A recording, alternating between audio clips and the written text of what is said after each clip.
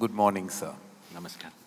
Two things I've never been in my life are thin and nervous. And I still haven't been able to get over the former, but the latter is still very operational at this moment. It's because I don't know what to say, because I feel I've lived with you in this last week. I've done all my research, watched all your shows. See, you have done your homework, but because I'm homeless, I've done my homework. I've done a fair amount of my homework. I've watched everyone from Anupam Kher to Juhi Chawla in conversation with you, Barkha Dutt, to a very subdued Arnab Goswami as well. I do believe in your mystical power because you managed to achieve that. And I think that is not anything lesser of an achievement that you've done with your span of tremendous work, Sadhguru. So my felicitations on that achievement. And more than anything else, when I just saw the AV that all of us saw, I've heard all these terminologies associated with you, which is from, the monk on a motorcycle, rock star spiritual energy. And I saw that happen. You're on a motorbike, you're flying a helicopter. So there are so many terms, as I said, rock star, spiritual energy, and I want to create my own one and say you're like almost the Santa Claus of spirituality because you bring the energy through that chimney of life, and I think have really touched so many millions of people across the world. So we're blessed to be in your presence at this moment, and I can't wait to be in conversation, which is I'm going to start, but I just want to start by saying that this is truly an honor, so thank you.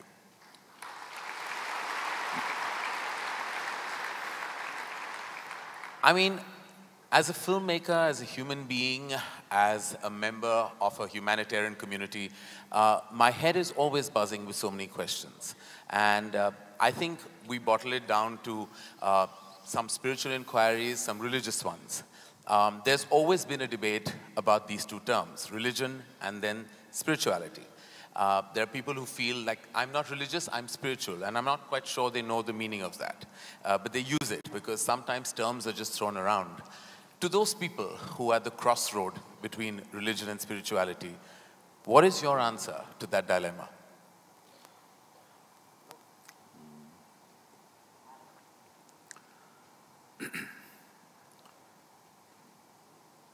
So we must understand this. It is in the very nature of human intelligence that if you do not know something, if you realize you do not know something, because most people do not realize that they do not know. If you realize that you do not know, it's very natural for your intelligence to seek to know. It doesn't need a guru, it doesn't need a scripture, it doesn't need somebody to introduce that to you. It is in the nature of your intelligence that you wish to know. There are lots of experiments to show, even mice, if you leave them in a place, within 2 minutes, they will research everything in that space. For their own reasons, of course. For survival reasons, they, inquire into everything around them to find out how the place is. Human intelligence goes beyond survival. So naturally, human intelligence seeks to know many more things which does not concern our survival. Yes, we are concerned about survival till a point, but once that's taken care of, we cannot rest.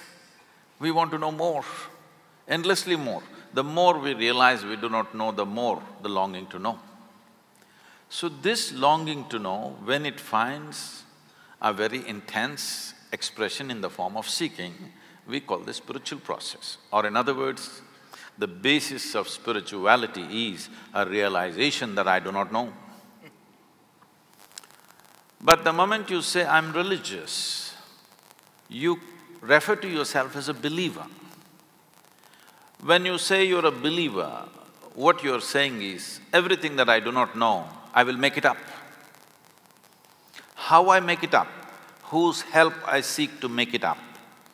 Maybe varying from person to person, somebody makes it up with scriptural assistance, somebody makes it up with the assistance of a priest or a pandit or a guru or whatever.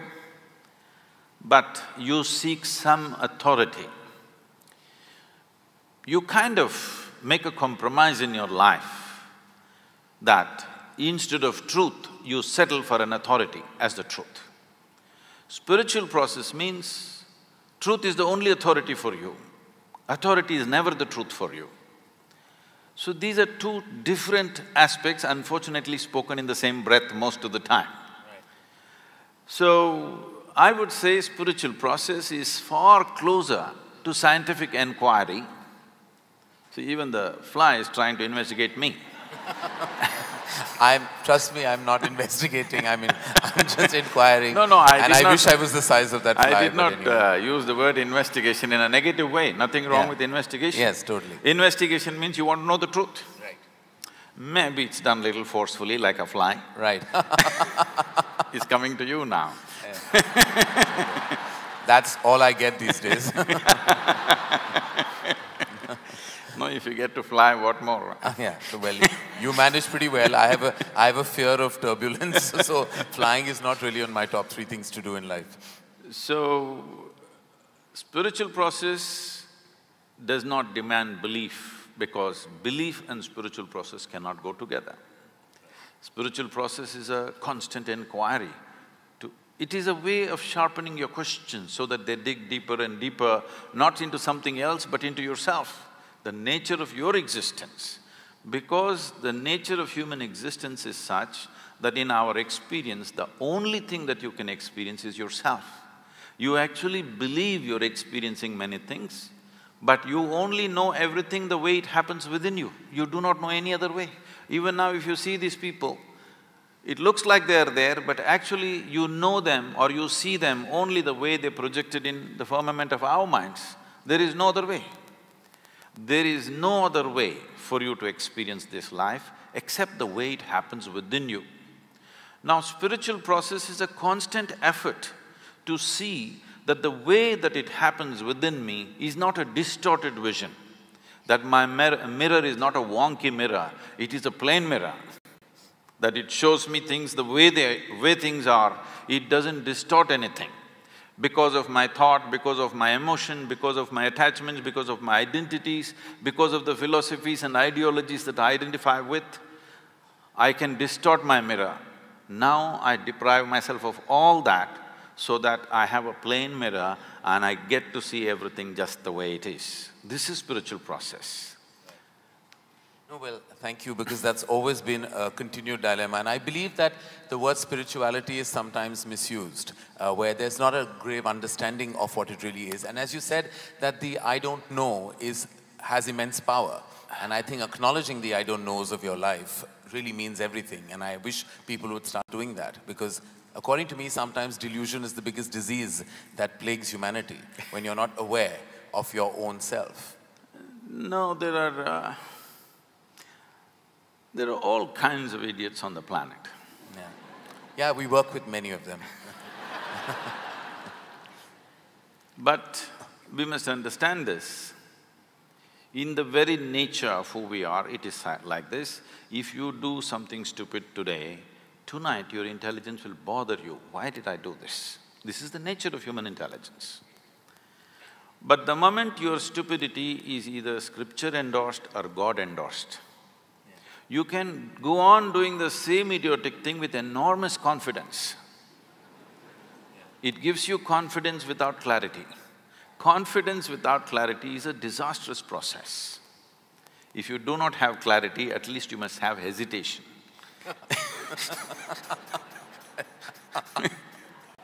Yes, that's true. Well, I have to say that, I want to personalize this a little bit. I was at a crossroad about 13 years ago, and my father was very critically ill. And at that juncture of my life, and before that, religion was organized in my life. It was what was taught to me. It was what I thought the right thing to do was. When he was in his last stage, there were things suggested to me which were, to me now, completely ridiculous, including going to a certain temple and feeding a cow of a certain color and, and doing a certain ritual at home. and all those things that one did without even thinking. Because as you said, when you spoke about the idiots on this planet, I was definitely one of those in that stage of my life. But sometimes you reach a critical stage where you seek any kind of desperate measure and you try to kind of hold on to any hope that even something that is advocated to you that goes against your grain of intelligence or thought. To those people, what is your advice? Who have reached the end of their rope and are hanging on and holding on to anything, be it religious, be it spiritual, or be it an unfounded piece of advice? See, for all this, the fundamental basis of these kind of aspirations or actions is because people are just shit scared of life. Why is it so? It's like this. Suppose you sat on a bicycle on stand, and started simply pedaling for fun. But it came off the stand and started rolling. Anxiety, faster, fear, very fast, terror. The fundamental reason is, but someone who knows how to ride a bicycle, the faster it goes, the better it is. Right. But for someone who does not know how to ride a bicycle, the moment it moves, terror will happen. So the fundamental thing is just this: you have been given a very complex and sophisticated vehicle to pass through the process of this life, which is human mechanism. There is body, mind, emotion, energy, many dimensions to it. Essentially, this human mechanism is a very complex phenomenon. Now, you are going at it, you are trying to walk through life without understanding a thing about the vehicle that you're using. Every time it moves, there is terror. If it doesn't move, you want to die of boredom. If it moves, you're terrorized. There is no way out of it. Tell me one thing that human beings are not suffering. If they're poor, they suffer poverty. If they become rich, they suffer taxes. If they're not educated, they suffer that. You send them to school, endless suffering. They're not married, they suffer that. You get them married. Yeah, I was heading to that next. I didn't say a thing, they're the ones. Well, that's an extreme validation of the institution. So, tell me one thing that they're not suffering. So now somebody develops a philosophy, life is suffering. There are philosophies like this. Now it's not about life because you've not even touched life yet. All that you're dabbling with is right now your own thought and emotion, and it's going crazy. So you are on a bicycle that you don't know how to ride. But this is not just a simple two-wheeled bicycle, it's a complex machine. You don't know how to ride. You don't know how to manage your thought. You don't know how to manage your emotion. All these things, human experience is essentially happening from within you. Whether it's misery or joy, agony or ecstasy is happening from within you. At least what happens from within you must happen your way, isn't it? The world will not happen your way. But the problem now is, what happens within you is not happening your way. What's happening in your mind is a dream. Even your dream is not happening your way, that's the problem. The problem is not that your life is not happening your way, even your dream is not happening your way. And this is the source of their misery, but they think it's marriage, they think it's children, they think it's poverty. No. Fundamentally, it is just that you are not happening the way you want yourself to be. That's all your misery is. So, even if you want to learn to ride a bicycle, it's just a simple basic machine. It needs a certain level of attention and involvement, otherwise you can't ride a bicycle. It takes an enormous amount of intent to want to ride it. Otherwise, it's quite impossible to ride a bicycle. After you know how to ride it, you can let your hands off, you can close your eyes, all these things. Pretty much like marriage. Because like wheels are turning but going nowhere at times. No, I wouldn't like to make that statement because for many people, they've gotten somewhere with marriage. Yes, we'd like to find out where, but but on another forum.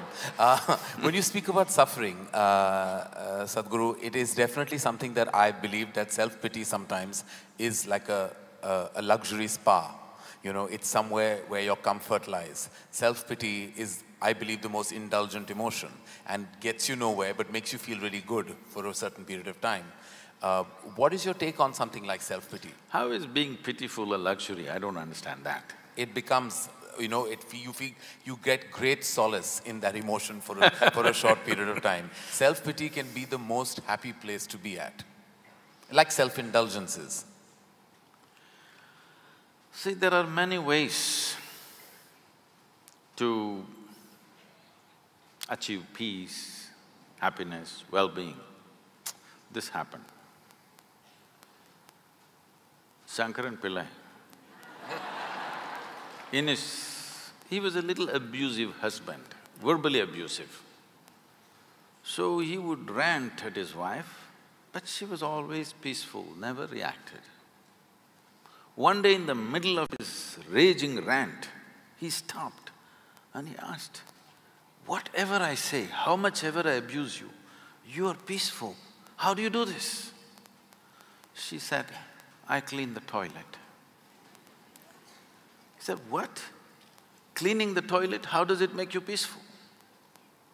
She said, "I use your toothbrush."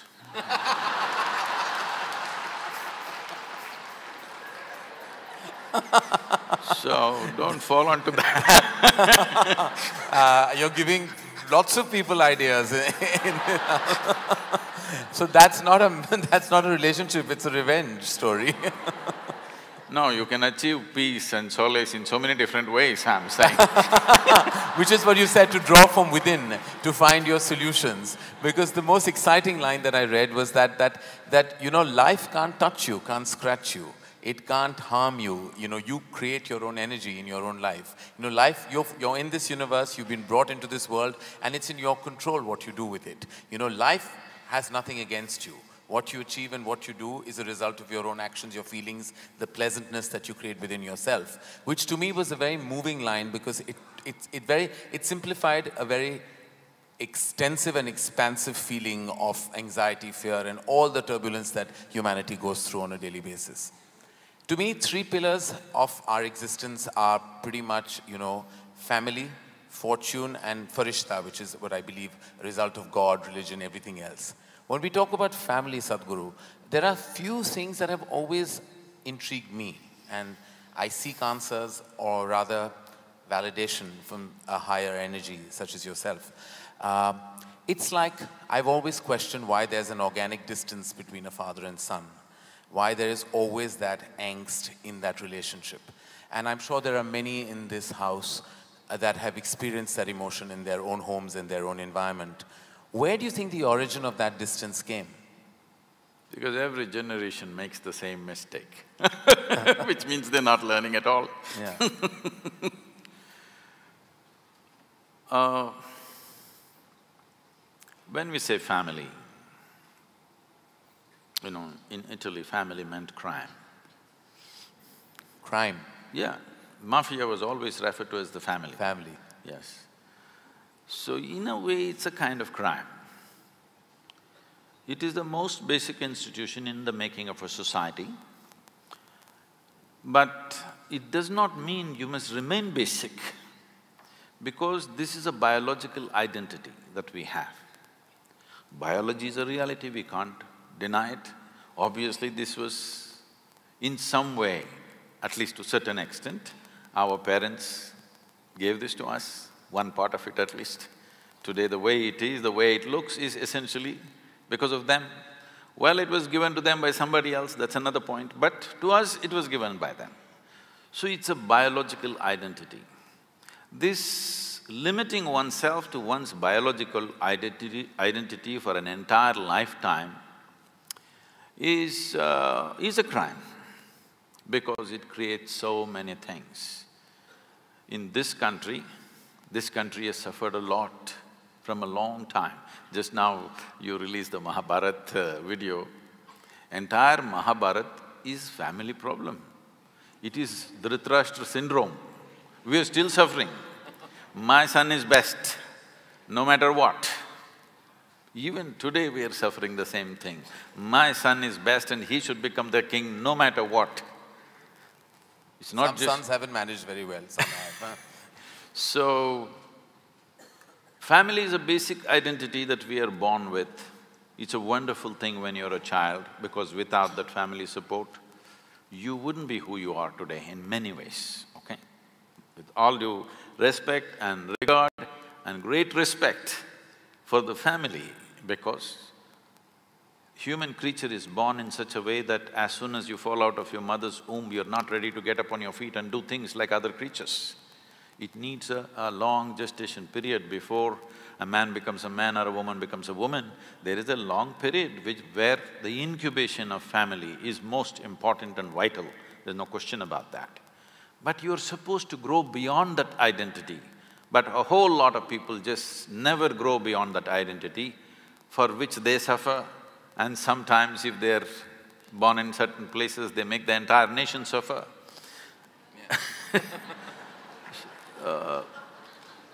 You are supposed to grow out of that. As a child, it's most vital that you're identified with the family. But as an adult, you're supposed to grow beyond your biology, because biology is the most basic identity. One has to grow beyond that. So having said that, is it necessary that every father and every son has to have some kind of angst? It is not about father and son, it is just two men being accommodated in the same home. When you were 8, 10, your father was godlike. So this problem started after you became 15, 16, when you want to be a man and there's not enough space. This big man is occupying too much space, and that man thinks this is my space and who's this? They can't recognize each other as father and son, because now there is no father and son, there are two men in the same house and there's not enough space. This happens not just in human families. Every creature, whether it's an elephant or a buffalo or whatever, in every creature's life, this happens, that there will be some friction and either the younger one goes out or the older one goes out. This happens everywhere, because this is not a problem between father and son. This is two men trying to share the same space and the same woman called mother to one and wife to the other. Two men. Well, that certainly breaks a very strong myth that this country is operated with, because the problem was always meant to be two women in the same house, and you just changed it on his head, which I believe is true. Because I believe the problem lies in the fact that two men can't be accommodated. No, it also happens between women in a different way. Yeah. But women have a way of covering their frictions in certain way. They do it in a certain way, in a feminine way. Yeah. Men will do it in more head-on. Yeah. Head-butting is the man's way. Woman's way is different, she will do it differently, but the friction happens. And I feel it's always like the mother energy of the house that sometimes has to bear the brunt of this tussle in a family. It's also the other thing that, an offshoot of that thought, is that I believe very strongly that the people you love the most, you kind of tend to dump all your anxieties, your angers, your fears, your insecurities, all onto that one source that gives you the maximum love and the one that you love the most. Why is it that we as a human race tend to do that? Tend to lumber all our negative emotions on our most positive light source? No, because if you try to dump it on someone on the street, they'll smash you up. Yeah. So You're choosing a safe place. But is that always fair? First of all, it's not fair for you to carry anxieties and angst and angers and problems within you, because, see, if I try to torture you, you have some defense against me. Either you will fight me or you will run away or you'll do something, you have some kind of defense. But if you start torturing yourself, this is the most helpless creature. Right. No, most defenseless. I'm telling you, even an unborn child, if you poke like this, he responds, he defends himself in his own little way, okay? But this one is completely defenseless. When you start poking yourself, this is a completely defenseless life. So the worst kind of torture, the lowest level of mind is one who tortures himself. But they always think they are the highest level of people. I suffer for everybody. You bloody suffer anyway. If there is everybody, you will dump it on them, otherwise you'll simply suffer. Yeah. People come to me and say, Sadhguru, I can't bear with my mother-in-law, she's impossible. My husband, after all, her son. My wife, oh, she's terror for me. My boss is not even human. Like this, it goes on. I tell them, you come, don't worry. I'll give you a nice place to stay, I'll give you good food. Nothing to do. For your life, I'll take care of you. Only thing is, I will make some random checks on you. When I check, you must be joyful. If you're miserable, I don't believe in feeding misery. Right. So, you leave them in one place for 24 hours, you will see how they will mess themselves up. So when you're alone, if you're miserable, you're obviously in bad company. Now you're thinking, because of this person I'm suffering, because of that person I'm suffering, just stay alone by yourself, without any entertainment, without texting, without television, without reading, simply sit in one place. Joyfully, let me see. Most people can't stay there for 5 minutes, believe me. They are not on Facebook, they are not on Twitter, they're not this thing because they have something to say or because they have fallen in love with the world, no. If they stay alone, they'll go crazy. That's a fact. I mean, sorry to break that train of thought, but what is the solution to that kind of feeling of just not enjoying your own space? Because we have not looked at how human mechanism works. It is like you have a super sophisticated machine. This is the super computer. This is the machine which dripped supercomputers, isn't it? Right. I'm asking, have you read the user's manual? That's all it is. The entire yogic system is just this. This is not a philosophy, this is not an ideology, this is not a religion, this is not a teaching. This is just the user's manual, how your body should sit, how it must breathe, how the mind should be, how the emotion should be, how the energy should be, what are the things you can do with it, how should you keep it so that this will function at its highest possible level. See, the cell phone companies have been doing some research a few years ago and they found only 7% or only 3% of the people, no, 97% of the people are using only 7% of the cell phone's capability. We are not even talking about today's smartphones, we are talking about the dumb phones. So 97% of the people are using only 7% of a small gadget. If that is the fact, how much do you believe are people making use of this tremendous gadget? Just on the surface, because they never bothered to read the user's manual. If you tell them this, they say, Sadhguru, can you give us the user's manual? It's written into you. You have to spend some time with this. This was written by the source of creation, not by me or you, isn't it? You must learn to read. The problem is illiteracy. See, suppose you have not learned the alphabet. Well, you have learned English alphabet. Let's say I'll give you a Tamil book. You look at it, does it make any sense to you? You don't know the alphabet, it doesn't mean a thing to you because you do not know the alphabet. Now, this is the problem, that in today's society, in modern education, we have not even brought fundamental literacy towards how to read this book. Because we've never read this, by accident we are managing it. If you manage by accident, sometimes it works, sometimes it doesn't work. One moment you're happy, next moment you're miserable, one moment you're peaceful, another moment you're in turmoil. I was I'll cut the long story short. I was in Tel Aviv and somebody came and greeted me, Shalom. I said, what does that mean? He said, this is the highest way of greeting. I said, that's your opinion, but what does it mean? He said, no, this is really the highest way of greeting. I said, all right, but what does the word mean? He said, it means peace. Then I say, why is peace the highest way of greeting unless you're born in Middle East? In South India, you come up to me in the morning and say, peace. I will ask, what's wrong with you? I'm saying if you deprive yourself of something for a long time, suddenly it becomes godlike. If you've not eaten for 10 days, even if God appeared, what's the prayer?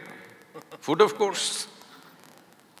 So, once you deprive yourself of fundamental things, I'm saying fundamental things because to be peaceful and joyful is not the ultimate goal of life. If you want to enjoy a meal, you must be peaceful and joyful. If you want to enjoy your friend, you must be peaceful and joyful. If you want to enjoy a walk on the street, you must be peaceful and joyful. If you want to enjoy simple things that you do in your life, you must be at least peaceful and joyful, if not ecstatic.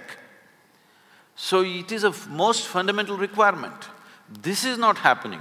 People are saying, this is the ultimate goal of life. Even so-called spiritual leaders are saying, peace is the ultimate goal of life.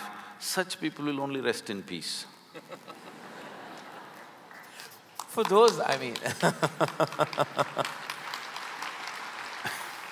in what I believe surrounds us all is urban angst. I think that seems to be terminology that comes out of, mental health solutions, etc. And that seems to be rampant in many parts of the world now, including now slowly penetrating even in India, when people deal with mental health issues like depression and anxiety, and those kind of which seek certain chemical imbalance issues that are told to them. They're making you look very pretty on the screen. How do they do that? They're not doing that to me, huh?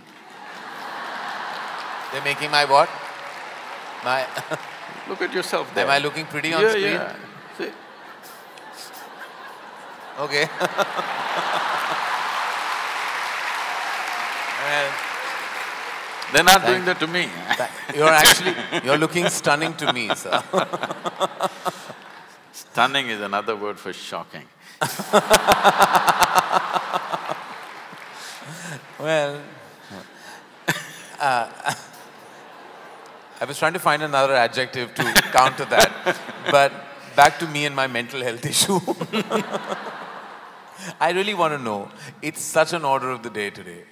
Everyone seems to it's almost, and I hate to say this with any, and I don't say this with any kind of disrespect to people's personal circumstance, but I almost feel like today it's talked about like it's almost a fashionable issue, where I think it's a very serious issue.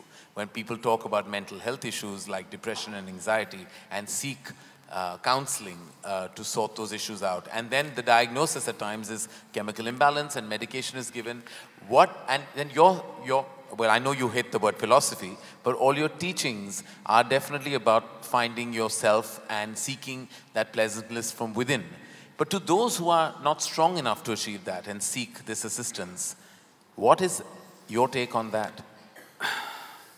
Let me correct one more thing in the question. This is not a teaching, this is just a technology. I'm just giving some people simple methods with which they can work. If people are coming for a teaching, they're frustrated with me because every time they come, they leave more confused than ever before. If they're more confused, in a way my job is done. Because my entire work is to get them out of silly conclusions that they've made about life. And confusion means you're still looking, you have an active intelligence. Conclusion means, what is the conclusion of your life? Hello? What is the conclusion of your life? You don't know, let me reveal the suspense to you. Though as a filmmaker, he won't tell you till the end. I will reveal it to you. Sometimes we don't even know what happens after that, so many of us are confused souls when we make movies. So, the conclusion of your life is you'll be dead. You think something else is going to happen to you? You'll be just dead, that's all is a conclusion. So every time you make a conclusion, in some way you die, you need to understand this. You kill something of yourself every time you make a conclusion. This is you in a state of committing suicide in installments. You may call this religion, you may call this philosophy, you may call this being socially whatever. But fundamentally, you are committing suicide in installments. This is why when you look at a child and yourself, you are less alive than a child. As you grow up, should you become more alive or less alive? Unfortunately, most adults are less alive than children, isn't it? You must be more alive, but unfortunately you're less alive. Maybe your physical agility will go down with age, but your aliveness need not go down. Aliveness is going down because you're continuously making conclusions and conclusions and conclusions. As you conclude, you become less and less alive. You know, there is that famous parable, which is all over the place, about Adam and Eve. It seems God told them, it's a dumb couple. Kind of, yeah. Look at what we had to suffer as a result of them. No, not because of that, because they didn't know what to do with each other. So God told them, you eat whatever you want, but don't eat from this particular tree. You know what tree that was? No, apple means in Old English just a fruit. What knowledge? Your parents tell you, you must eat the fruit of knowledge. Your teachers insist that you must eat the fruit of knowledge. Everybody in the society always trying to shove knowledge down your throat. But it seems God told you not to eat the fruit of knowledge, and by eating that Adam and Eve fell. It is not about that Adam and that Eve, it's about every Adam and every Eve. The moment you eat the fruit of knowledge, you fall, because your idea of a knowledge is the conclusions that you make about everything in the universe.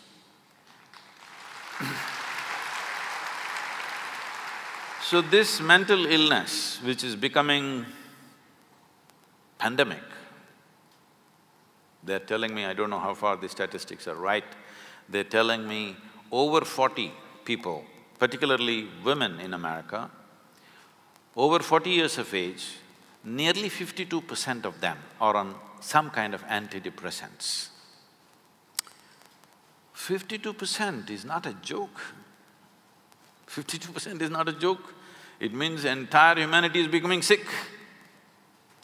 We must look at it why. Fundamentally,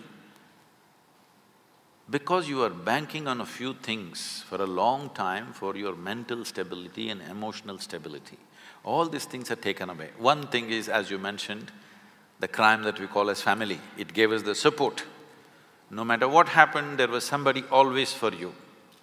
Others are with you when you do the right things. If you do the wrong thing, they'll distance themselves.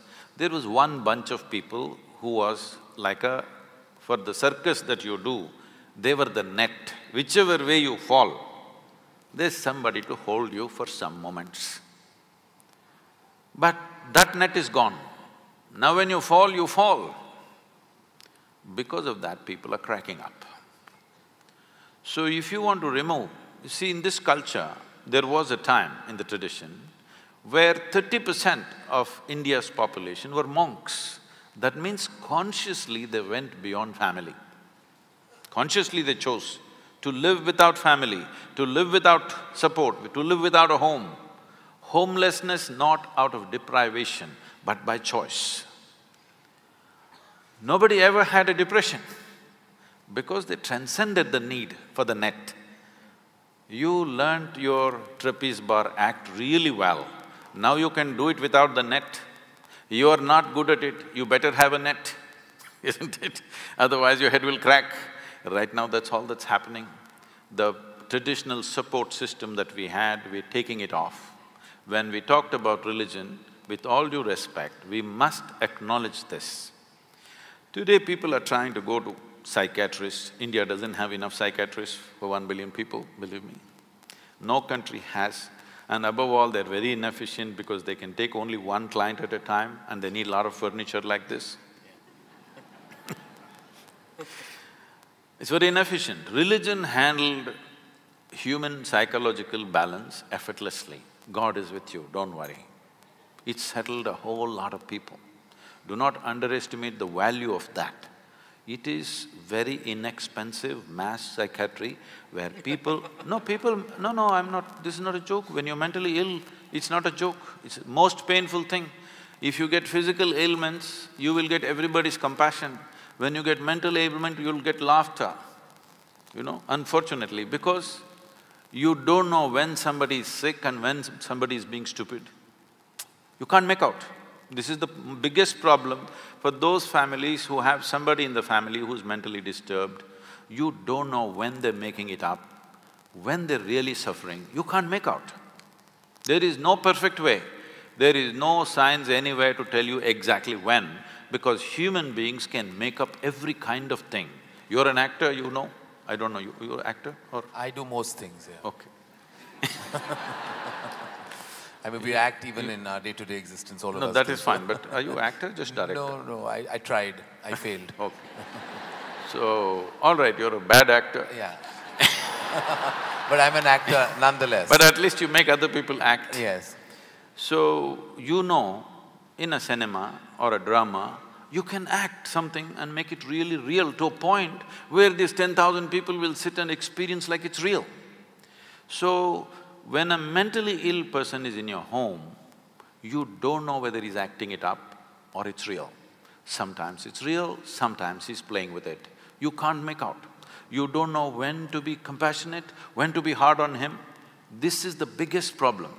For people who have mentally ill people within their homes, this is the huge problem because there is no perfect way of making a judgment.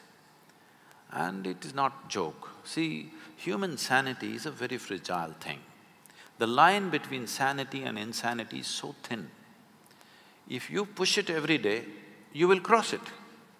See, when you get angry, what do you say? What's the expression? I'm mad with you, or I'm mad right now. So you're enjoying that little bit of madness. You crossed the line and it felt like it's some kind of a freedom and power. But one day when you cannot cross back, that is when suffering begins.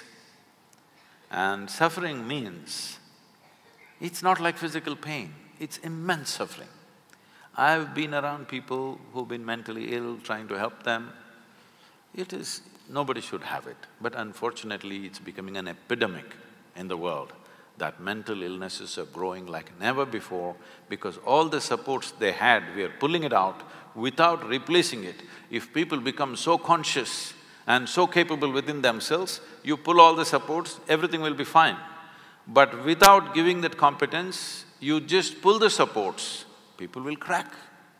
In the Western societies, it's happening large scale. We are not going to be far behind, especially the urban societies in India will move in this direction because once again, in many ways, urban India is more West than West. There are more people in denims here than in America. Well, no, thank you for that, because I know it is definitely a crisis that plagues us, and some, as I said, seek help.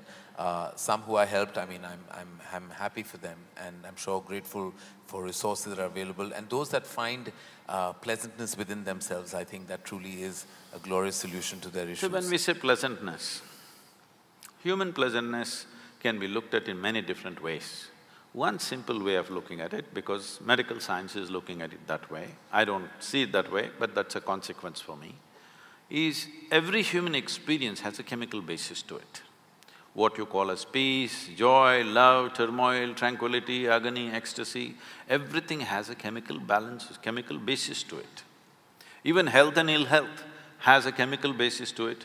Today, entire pharmacology is just about trying to manage your health by using chemicals. Today a doctor's job or a physician's job is, it's an orchestra of chemistry that he's trying to manage. Put this pill, something more happened, put that pill, then something less happened, then do this, do that. Trying to manage the orchestra of chemistry because this is the most complex chemical factory on the planet. Right. This is a very complex chemical factory. Managing it from outside is very, very difficult. But you could manage it from inside, but you must have access to your insides. If your innards are not available to you, then how do you manage it from inside? You only try to manage from outside. Even mental illnesses are largely being managed by chemical input. But all the chemicals that you can think of on this planet are in some way already present in this. Whether you're seeking medically prescribed drugs or you're going for the backstreet drugs, whatever you're going, essentially you're trying to bring pleasantness within yourself. Right. Because health means one level of pleasantness. If body becomes pleasant, we call this health. If it becomes very pleasant, we call this pleasure. If your mind becomes pleasant, we call this peace. If it becomes very pleasant, we call this joy. If your emotions become pleasant, you call this love. If it becomes very pleasant, we call it compassion. If your very energies become pleasant, we call this bliss. If it becomes very pleasant, we call it ecstasy. If your surroundings become pleasant, we call this success. So, we are trying to manage pleasantness by putting chemicals. To what extent means, the statistics are out now. In United States, they're saying 70% of the population is on some kind of prescription medication. The most affluent country, where there is an enormous choice of nourishment and lifestyles, here 70% are on prescription medication. So you're trying to manage your sanity and your health by putting chemicals from outside. But there is no doubt in anybody's mind today that this is the greatest chemical factory, but right now ill-managed. Essentially, you're a lousy CEO. That is true. That is true. What is always, Sadhguru has also left me in wonderment at times about the usage of two words, which I'm going to say to you right now. Terminology sometimes has a tendency of making you even receive an emotion from within. Two words being ego and self-respect. Now, these are two pillars of what we believe self-confidence, which is unfounded, I believe. Ego. Hey, who put a cow next to me? Sorry? Who put a cow next to me? Put a… well, topical at least. It's part of the decor. Because everywhere I go, people have been asking me questions about Gaurakshak, Gaurakshak. Now they put a cow next to me. Well, I was planning not to go down that path, but now then since you brought it up, no, not going there. As I was saying about ego and self-respect, like we always say, like my belief has always been that maintain your self-respect, keep that. Your ego can be flexible because it should be convenient. Because I believe like your ego should be a function of your convenience. How true is that? Or maybe both are unfounded? This ego should be a function of your convenience is perfect, but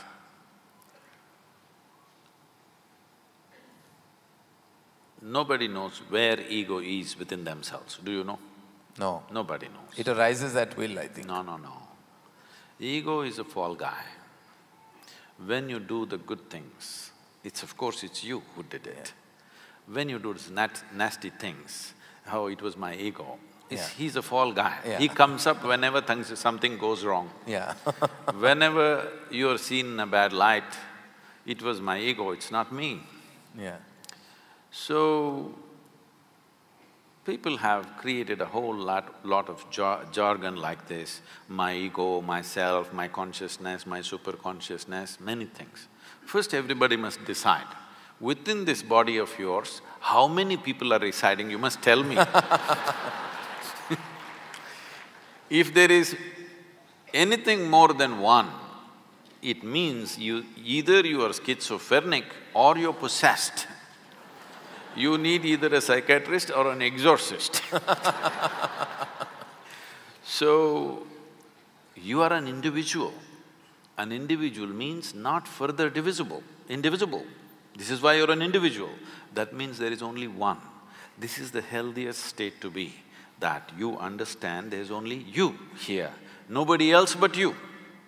If you realize this, then you will function completely differently. But you start playing this game, whenever you are in difficulty, you say it was my ego, whenever something else happens, you say it's myself, another time you say my lower self, higher self, all kinds of stuff, many identities within you. See, this is the nature of a criminal, alias, you know? Yeah. So, it's a crime that you started.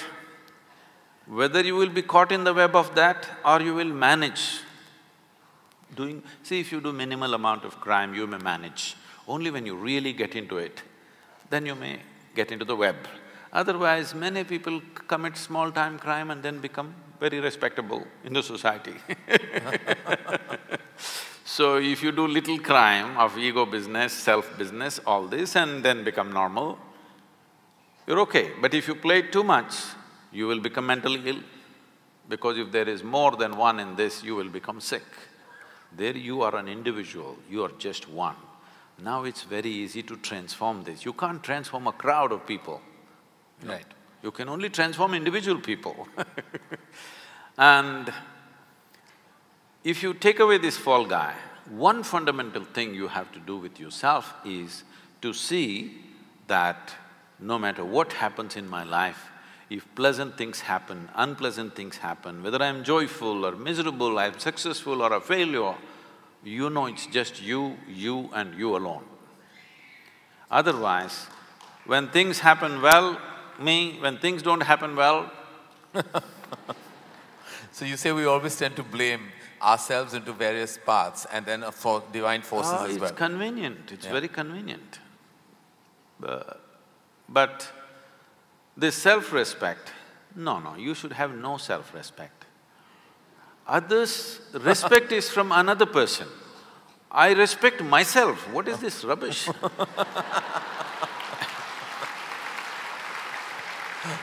Somebody else respects you because they see some value to you, it's nice. Yeah. But I respect myself, what is this? It's gone further in the West and people say, I love myself. See, to respect, to love, the very word they're using is, there must be two. You can love somebody, somebody can love you, you can respect somebody, somebody can respect you. But I love myself, I respect myself, this terminology is this terminology of the insane. But it's becoming popular because the numbers are growing. By the hour. I don't say by the hour, then we will be blamed. By the day. By the day, okay. We get that, we sign, seal and deliver that. Is there a ceiling to extremity, to extreme emotion, like love? When you love something, is there a time that you have to stop? Is there any such thing as stopping the extent of your extreme emotion? And I feel that about even the negative emotions. When you love someone, how do you really stop the extent of it? I would say, please, I want you to listen to this carefully because you will immediately tweet, Sadhguru said this. It's a dangerous world today. If you love, love strong. If you hate, hate strong. Whatever the hell you do, live strong. It's very important. Yeah. Otherwise, you live an insipid life, not knowing a thing about anything. When Adiyogi gave the yogic principles, he said, anything in your life, it doesn't matter what. I've been telling people, they're not grasping it, they think, because too much this, what to say, flowery teachings have gone into people, they're not looking at what works and what doesn't work, they want something pretty. I'm not interested in what's pretty and not pretty. Whether it works or not is the only thing. Ultimately, what works is very fantastic. Right. So, even if it's anger, not necessarily love or compassion, even if it is anger, just stay on it for 24 hours. Anybody, I'm saying, just try this by yourself. 24 hours, stay intensely angry, let me see. Believe me, at the end of 24 hours or well before that, you will be enlightened. But you will see you are not capable of being angry because to stay intensely angry, you need enormous energy. It burns you up. Try one day, 24 hours, stay angry, you are irritated, that you can manage for the rest of your life. Stay angry, really super angry for 24 hours, let me see. You can't manage more than 3 minutes, believe me. You will feel drained out because it takes enormous energy. There are yogis who live like this. They are simply angry all the time. All the time, not about anybody or anything, simply angry, just like that. It works wonderfully, it works much better and quicker than love. Only thing is, with that kind of practice within you, with that kind of emotion within you, you can't live in social atmospheres. You will have to withdraw to a mountain cave and simply be angry about nothing, just like that. If you want to live in social atmospheres, you need to be in a pleasant state of emotion, otherwise you will get into constant mess. So should I stop myself somewhere? What you're asking is, should I be constipated about my love? At least in love, know some sense of abandon, that there is no brakes on it. I would say on everything in your life, in your car you must pull out all the pedals, only throttle should be there. Yes, in your life there should be only throttle because brake will happen when you die. It's not for you to brake every day. It's not for you to control. Your life will be curtailed somewhere. That's nature's business. Your business is to be full on because life needs your support. Death is super efficient. Did you ever see death happening inefficiently? Hello? Wherever it happened, it was a perfect death, isn't it? Never happened inefficiently, but life happens inefficiently. Life needs constant support. Death does not need your support. Stopping something is death, in a way. So to love you're afraid, to laugh you're afraid, to cry you're afraid, to everything. Nothing is done with abandon, everything with constipation. Learn to do something with abandon, because if you do not know at least how to scream in abandon, there is no way you will ever know how to meditate or to be spiritual, because spirituality is a state of total abandon, complete state of abandon. I endorse that and will try and live by that. But what happens when a positive emotion reaches its extreme stage and ventures into a dark area? Like love can also transfer itself into obsession. See, you are referring to… See, it's like this. Suppose you don't have legs, and if I say, come, dance, you say, no, I cannot even walk without my crutch. So I cannot walk without my crutch, or I cannot live without you, are not different. This is a very dangerous territory I'm entering. But it is a fact, I cannot walk without a crutch or I cannot live without you is the same thing. Because you're misunderstanding your dependence and a certain relationship that you hold with somebody as love. Let's look at this thing of what is love. See, it's a certain blossoming within you. Now, who are you in your life? Who are you using as the manure? Filth. See, this flower is fragrant not because somebody sprayed perfume to the roots. It is fragrant because somebody put filth to the roots, isn't it? So now, you found a little flower within you of love. Who is your manure? Who is your filth? Now this is a dangerous territory for me to enter, with you also. But this is exactly what we are doing. Now the question is just this, whatever is the most pleasant emotion within you, are you capable of bringing it on by yourself? Or are you in a dilapidated condition of technology that you are a push-start machine, that somebody has to push you, otherwise you cannot be? Your joy, your love, your peace, your ecstasy must be your making, isn't it? Right. So now your love will become about sharing your joy, not squeezing joy out of somebody. Right now, most people's joy, most people's idea of a love affair is more like a mutual benefit scheme. You give me this, I'll give you that. You can't live without me, I can't live without you. They will make sure that the other person also becomes invalid and cannot live without me. Yes, this is a very huge problem in the human societies. Love is not happening as a flowering. It is something that we are trying to suck out of somebody. Love is not about somebody. I want you to know this. Maybe because you're a film personality, maybe you said you're not an actor, but there are many actors who are loved by people. People are drooling with ecstasy, simply looking at them. But the problem is they've never seen them. They've only seen that play of light and sound. They've never seen them, but they love them. So what I'm saying is, you're capable of loving somebody, that person may not exist, he may be animated, but you still love and you're experiencing all the fruits of love. I'm saying love is something that you do within yourself and blame it on somebody. You can do it by yourself. For a long time in this country, it's been there. There have been Mirabais and Tukarams and others, they taught you don't have to love and to be in an extreme state of love, you don't need anybody.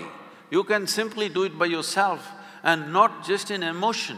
Even physical ecstasies happen to them simply because they are in a great love affair with someone who is not even here, all right? So, it is something that you do within yourself. Right now you're in love with somebody here, that somebody may not even know that you love them, but you can experience this, isn't it? You don't need the support from the other person.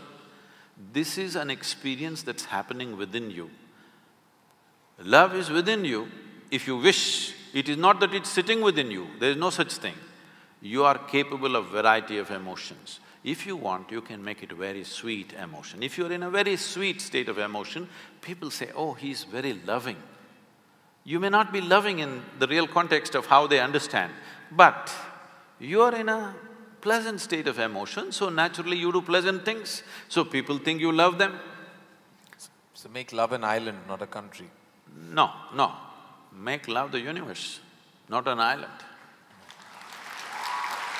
Because right now, when you say, I love you, this particular person, you only, when I look at these people, I look at them like this one person, this is an island love. Yeah. It is too discriminatory. This one face in this 10,000 faces I love, rest. Depressing looking at them. This is a very island love. I know you're in an island city, but it's time to go beyond. It's time that you understand love is a happening within you. Maybe somebody stimulated this, you're grateful to them that they ignited this within you, but love affair is yours, isn't it? It's an inner experience that's happening to you. Somebody is providing the stimulus, we are grateful to them that they are providing this. But they are not causing it, it's been caused from within. And once you understand this, why wouldn't you be walking on the street lovingly? Why won't you look at a tree lovingly? Why won't you look at a buffalo lovingly? Why won't you look at the cloud lovingly? Because it is not something that'll get over. Should I control it? Why? Will it get over? There's no such danger.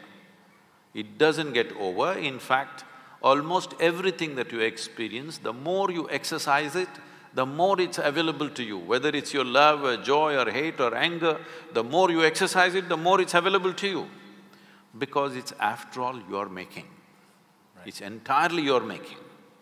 So when it's your making, why don't you enjoy it every moment of your life? Somebody is there, nobody is there, what is the problem? Well, that brings me to, I think, I believe, the mother of a virus that plagues a large part of humanity is expectation. I have a simple theory that I try to expect less because then I feel I'll be disappointed less. And I feel to curtail your expectation is possibly the toughest thing to do because we constantly expect from relationships, from the work we do, You're from just high talking to the energies. wrong guy about this expectation. I have the highest expectation of every human being on the planet. And I know and I know they will disappoint me. I will die disappointed, but joyfully disappointed. Now, joyful disappointment is a place, sir, that you've reached. But that is not an easy place to reach for most of us. See, these things are not like that. To be joyful or miserable is essentially your choice. It's a choice that you're making within yourself. Maybe it's an unconscious choice. Anything that you do unconsciously, right now unconsciously my hand can fly. But what I can do unconsciously, I can do the same thing definitely consciously also, isn't it?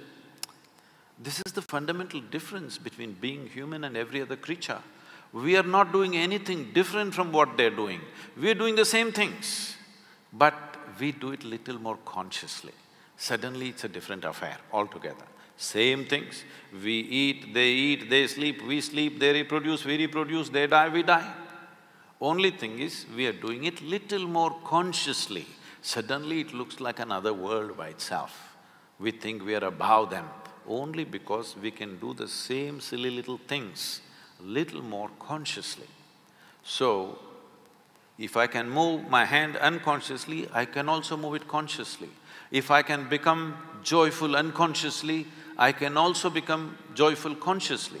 If I am joyful because of my choice, suppose disappointments are thrown at me, I will be joyfully disappointed.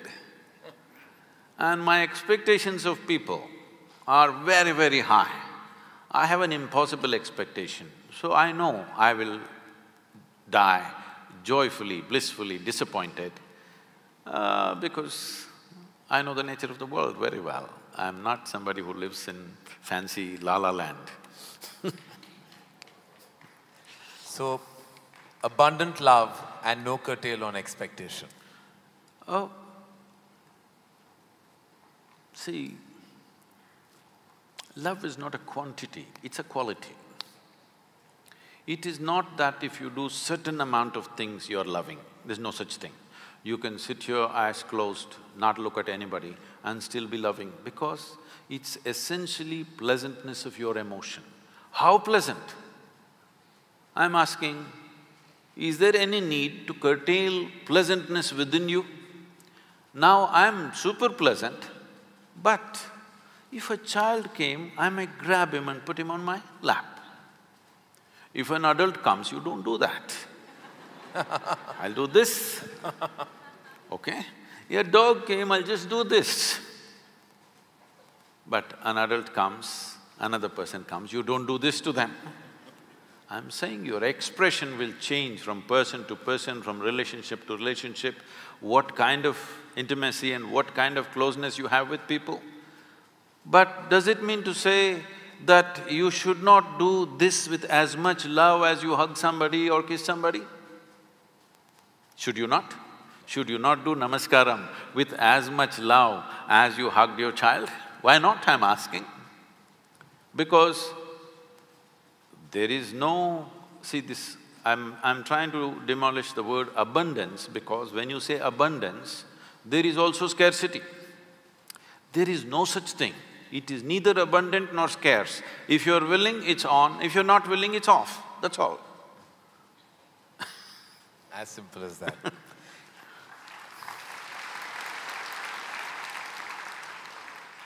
Fundamentally, there is always a need for so many things, even when in your process, your professional process, or where you garner wealth or income and you keep going. There's a need to constantly get more, than what you have. There's no satisfaction and a place to stop. Is there an end to need? No, there should not be an end. It is just that now that you're asking this question, in some way you have realized that at every point of your life you thought, this is it, if this one thing happens, I'm fulfilled. But the very next day you realize this is not it, there's one more thing and one more thing, and you know that after 10 years still the same state will continue. So this means you're ready for yoga. This means you have understood that your longing is not for more, your longing is for all. Your longing to expand is not just for more, it is for all. Or in other words, your longing is in some way for infinite expansion. If you handle your infinite expansion unconsciously, and if it finds a very basic physical expression, we call this sexuality. What you're trying to do is, something that is not you, with physical contact, you're trying to make it a part of yourself. You know it doesn't work. If you try emotionally, we call this love. Emotionally, you're trying to include something which is not you as a part of yourself. This is your love affair. If you do it mentally, this gets labeled as greed, ambition, conquest, or simply shopping. If you do it consciously, then we call this yoga. Yoga means union. You're longing to expand infinitely, but because of little constipation in the head, you are going in installments. Can you go in installments and become infinite, I'm asking? Is it possible? Can you count 1, 2, 3, 4 and one day say infinity? No, you will only become endless counting. So your longing is not for this much or that much, your longing is for everything. If you want everything, you must understand that you cannot do that physically. It can only happen in a dimension beyond physical, because physicality exists only because of defined boundaries. But there is something within you which doesn't like this boundary, which wants to stretch the boundary, stretch the boundary, stretch the boundary. You're looking for boundlessness, but you're not courageous enough or conscious enough to admit this. You want to go in installments. No, what you're looking is for boundlessness. If you want boundlessness, it can never ever happen through physical means. So once it doesn't happen through physical means, now you use the most corrupted word called spiritual. Spiritual does not mean looking up, looking down, going here, going there. It simply means your experience of life transcended the limitations of being just physical, because everything that's physical about you is an acquired quantity, isn't it? This is just a piece of this planet. What is up here is just a heap of impressions that you've gathered. So what you have acquired can be yours, can never be you. So this longing to have more money, more property, more pleasure, more something is not about those things. You are trying to find a dimension beyond physical nature, but because of constipation, it's not happening. Well, I'm gonna take the liberty, Sadhguru, to do what I normally do on my television show, which is a rapid fire round.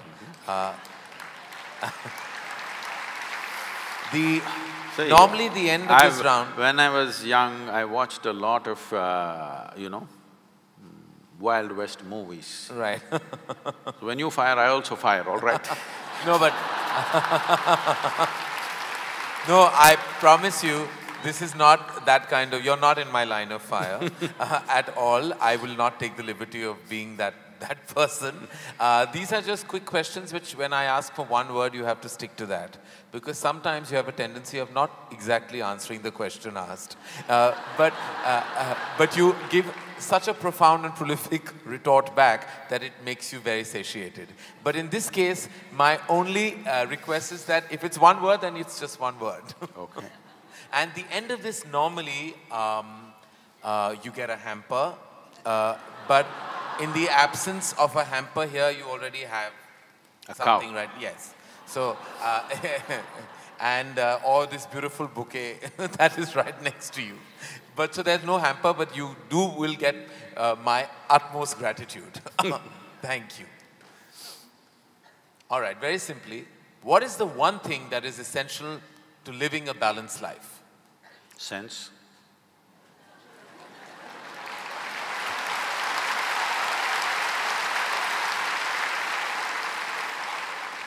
What is the one thing we must absolutely do away with in order to lead a balanced life? Senselessness. Yes.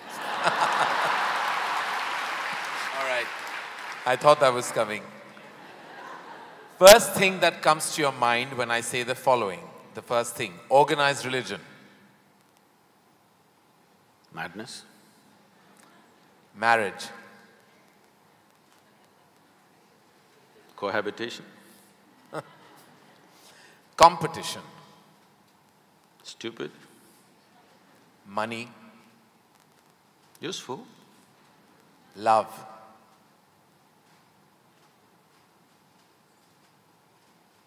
Can I say a sentence? Yes.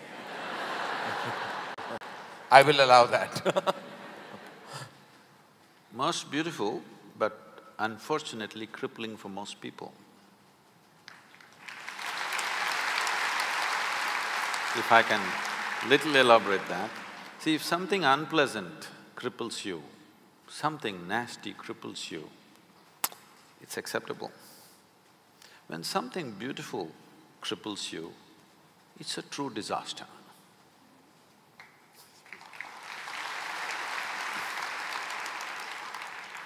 If you could ask one person, alive or dead, one question, who would you ask and what would that be?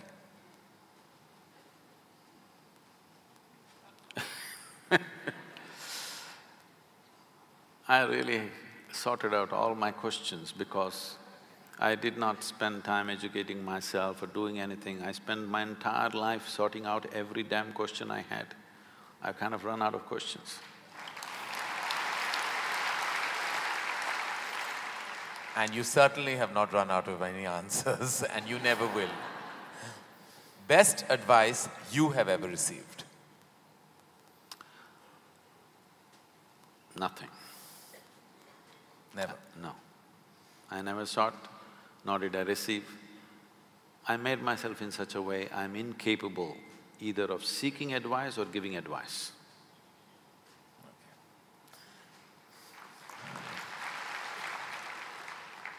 In an imaginary, completely hypothetical situation, if you had a day off with no commitments, no responsibilities, what would you spend the day doing? Oh, there are a lot of things. This can't be one word.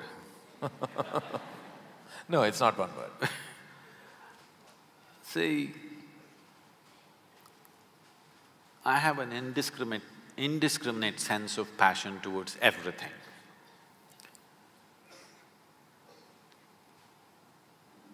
There were lots and lots of things I did at one time, but these days, time is not allowing me to do that, so generally if I have little time, all I do is play golf. Because that's safe and within the city and I can get back in time for something else to be done. But if an entire day is left to me, which they've not done for a long time, they've not left it to me. If that happens, I will close my eyes and sit because that is the best, I am at my best when I truly have nothing to do.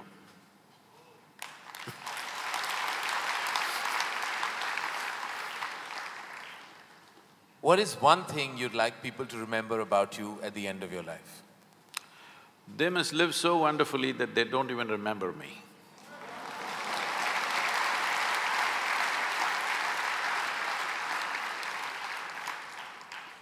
If you found a way to travel through time, where would you go? I'm kind of done with all those things. Your universe visited already. You have visas for every part of this ecosystem. If we can do some slow fire. Yeah. Because that's a question with many ramifications. This, for example, traveling in the world, we jetted around and now we want to travel to the Mars, we want to travel to another place. And now that's not enough, we want to travel into the past and future. All this longing is again exploratory in nature. Whether you go on vacation to Maldives or you want to go to Mars, it is fundamentally exploratory. Maybe you're also thinking of relaxation and pleasure and whatever, but Essentially, it's exploratory, otherwise why can't you do it here? It's something that you want to do, you want to touch another place. This longing is there in the human being only as long as the life that you are remains in a seed form. That is, it did not sprout and blossom. This happened when Adiyogi was expounding the science of yoga and talking about the nature of the cosmos, how it's related to your individual self and what you can do with it. Then the seven sages who were with him, they asked, what is the nature of this cosmos? How big is it? Where does it begin? Where does it end? So he laughed and said, your entire cosmos, I can pack it into your mustard seed. Because your ideas of time and space are essentially because you're living within the framework of your intellect. If you cross that dimension, then there is no such thing as time and space. Everything is here and now. So, traveling through time, space, no, it means nothing to me because it's difficult to express, difficult to articulate. If I sound little… I have a reputation of being very logical, but if I sound illogical or silly to you, you can blame it on my jet lag. I just come from United States after 6 weeks, so you can say, maybe he was jet lagged, that's why Sadhguru is saying something silly. But I'm fine. I'm saying this because you can't fit the universe into your silly little logic. Today's human being is too overly enamored with their own logic that they're missing the entire life. The gamut of phenomena that's happening in the existence is missed because the only way you can accept anything is it has to fit in to the square hole of your logic.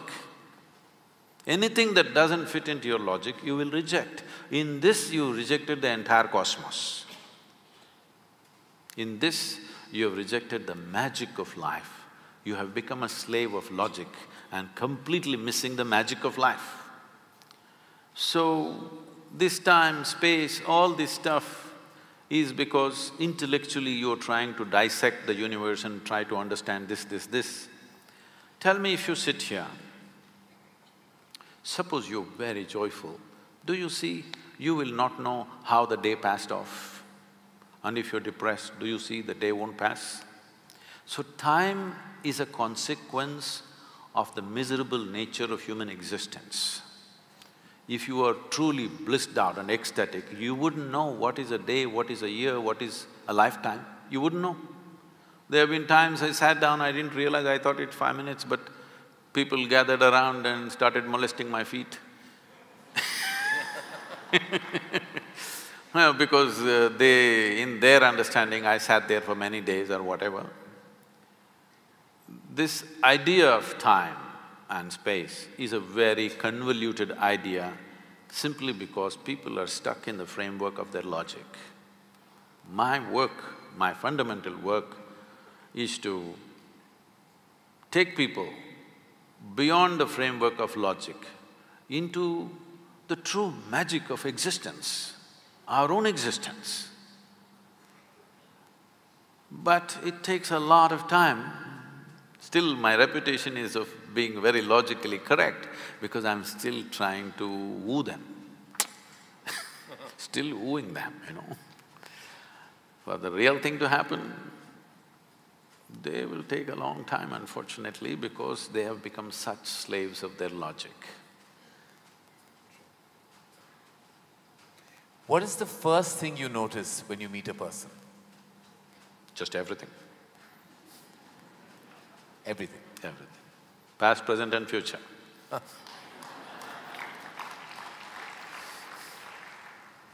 Is it more important to do what you love or love what you're doing? One word or more? The choice is entirely yours. See, if you are an intelligent person, you will try to do what you love most. But if you're a genius, you will do just what is needed.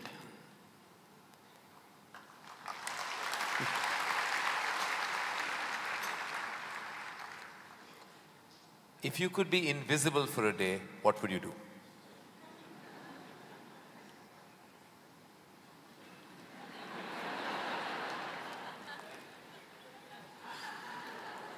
You wouldn't know?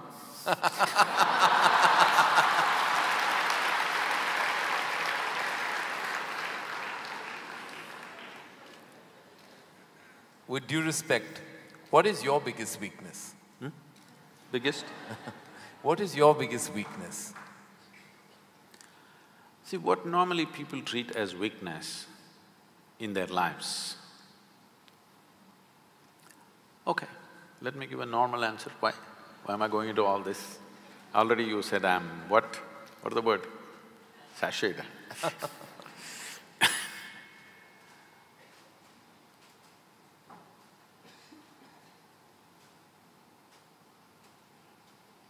My biggest weakness is, I love danger.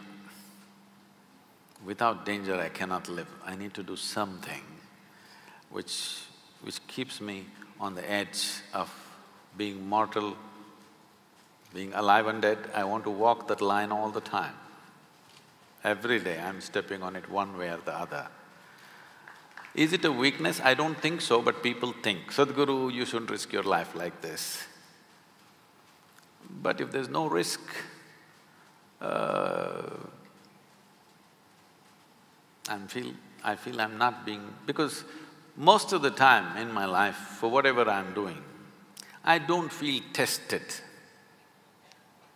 It's only in moments of danger that I feel little tested. So my weakness is, I like to be stretched, you know. For all the time when I was riding across India and later on I started driving, my only wish was that to find a machine which will test my skills. Always found the damn things broke down if I took it to my limits. These days recently, I'm beginning to get to do a few machines which are testing me, whether I can push it all the way or not. Maybe that's because of my age. No. If I had met them much younger, I think I would You would have managed to work around them. One thing the world doesn't know about you. They don't know a thing about me.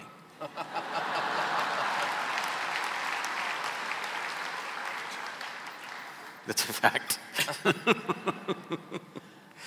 And the one thing you wish you could change about yourself. Oh, I never looked at that. I could speak Hindi. No, I'm sorry, Marathi.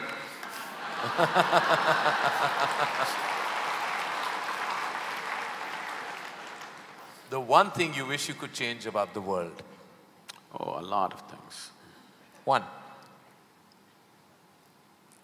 Human beings. Desperately in need of. So what would you consider to be your greatest achievement? I don't think there's any. Because I always fall woefully short of my own expectation of what I could do. So I never feel anything is an achievement. Is there a song you love and can listen to all the time? Oh. I somehow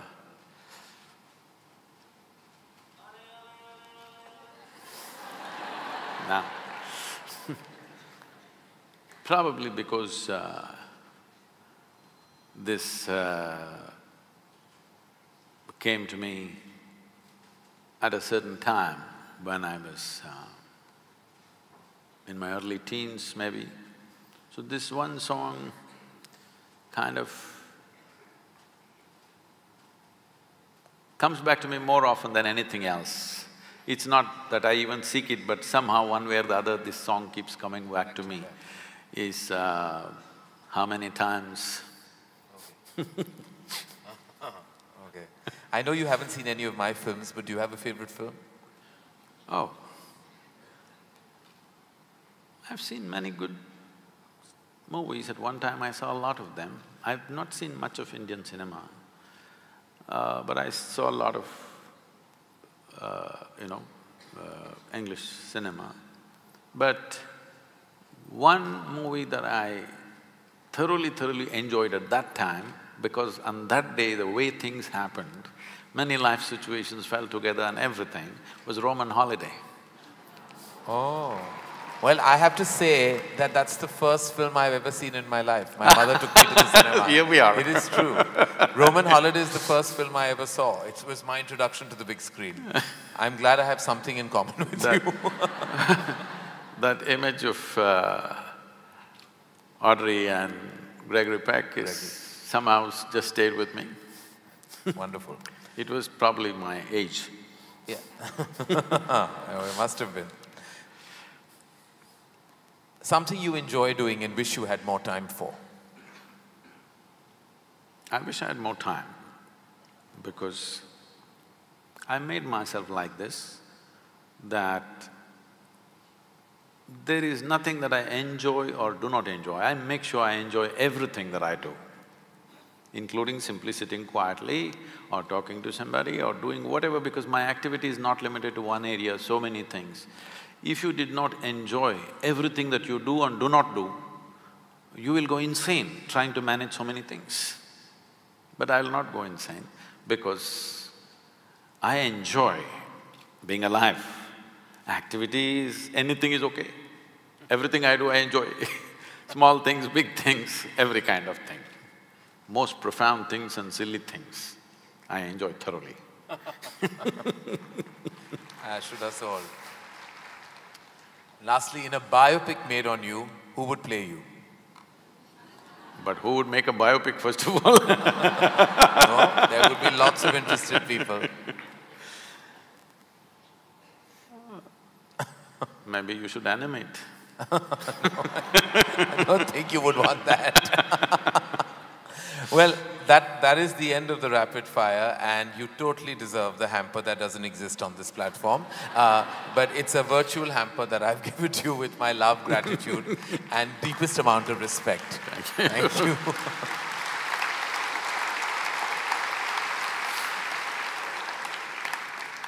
I think before we open questions to the house, it's integral for me to share that the last week that I spent reading about you and hearing everything that you had to say, so many people question you, including Juhi, who's in the house. It's been exhilarating, it's been enlightening, and more than anything else, I think it gave me a certain sense of understanding about where I am. Being at a crossroad of my life emotionally, and also now as a newfound parent, I read some of what you had to say about even parenting. To me, it was extremely enlightening to read that not to nurture the do's and don'ts so strongly on your child. You know, we all have theories of parenting. But I think just what I imbibe from what you had to say is that if I'm strong-willed and I exude a certain amount of pleasantness and I give out the right amount of energies, my child and my children will emulate that, imbibe that, and I don't have to constantly force-feed that knowledge on them. They will imbibe it from my energy source in any case. That is what I drew with, am I right? No. Okay. See, one level right, but it's not a question of energy, and don't make simple aspects of life mystical, because my entire life is dedicated to make mystical very approachable. But generally in the society, people are trying to make simple aspects of life mystical. Rearing a child is not a mystical dimension of life. It's… millions of people have done it. For thousands of generations, people have done it. We are not reinventing anything here. It's just a simple biological process. Every creature does it. A bird is teaching its offspring to, find the worm, and the worm is teaching its offspring to escape the bird. All kinds of things are happening in their own way. Similarly, human beings are doing it, but as we get more educated, we become more fussy about it. There was a time that a whole lot of parents had 8, 10 children, they did not even know their names, number one, number two, they called them. But they grew up somehow they just provided the basic ecosystem and they just grew up. So let's not make it too whatever, because you can easily… Because today is a time of just one child or two children, and we become totally, overly emotional about what is ours, and we lose perspective of what is the reality. A child will grow up anyway. If they're nourished, they will grow up. Now, what should they grow up as? Should they grow up confused? Should they grow up strong? Should they grow up stable? Should they become sage-like? Should they become something else? That's a question. What they should become in the world is a social issue. That will be decided by the times in which they grow up and the exposure that they have. Now you become a filmmaker, not because you're intrinsically a filmmaker, because you're in Mumbai, you come from that kind of family and the atmosphere around you is like that, naturally you choose that. Suppose you were somewhere else, let's say 1,000 years ago you were somewhere else, would you be thinking of filmmaking? No, you would be thinking something else. So what we do in our lives is just a circumstantial thing. Let's not read too much into it. The question is, when we have children, how complete and joyful and wonderful are they? Because every life is aspiring not to do this or that. Every life is aspiring only to become a full-fledged life, that's all.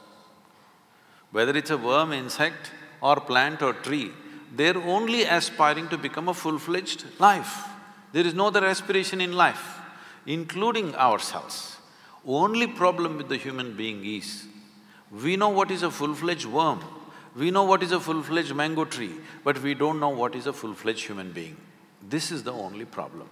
My work is just this, to make people perceive, not understand. You must understand the difference or the distinction between perceiving, experiencing and understanding. Not understand, but perceive and experience what it means to be a full-fledged human being. And that's all that must happen to your children and every other children, every other child on the planet. What should happen? They must become full-fledged life, that's all. For this, they need an ecosystem and nourishment, not teaching from another time, because you belong to another time, you're past. You may not like it, I'm not saying as a director you're past, I'm saying in terms of time compared to your children, you're past, okay? So, one important thing that we need to do when we have children is not to help them not to get overly identified with us. This is to make an investment, heavy investment, child means, but not expect any return. This is difficult for a stock market world, how to make an investment without return. But this is what bringing up a child means. You want to make a heavy investment, no return expected. This is all. If you want to… because I've… in raising my girl, I won't go into the lengthy affair, but I made sure nobody teaches her anything, nor did I teach her anything. No 1, 2, 3, no ABC, no Mary had a little lamb, because I don't care whether Mary had a lamb or not, you know. People said, Sadhguru, the way you're bringing up this girl, she won't know how many fingers she has. I said, I don't care whether she knows how many fingers she has, as long as she knows how to use her fingers. Why should she know this is 10? She thinks this is 100. Actually, this used to happen when she was just… because I just exposed her to nature. As much as possible, I exposed… if there is nothing else, at least I took her up on the terrace and showed her the stars, which you can't do in Mumbai. you will show other kinds of stars in Mumbai.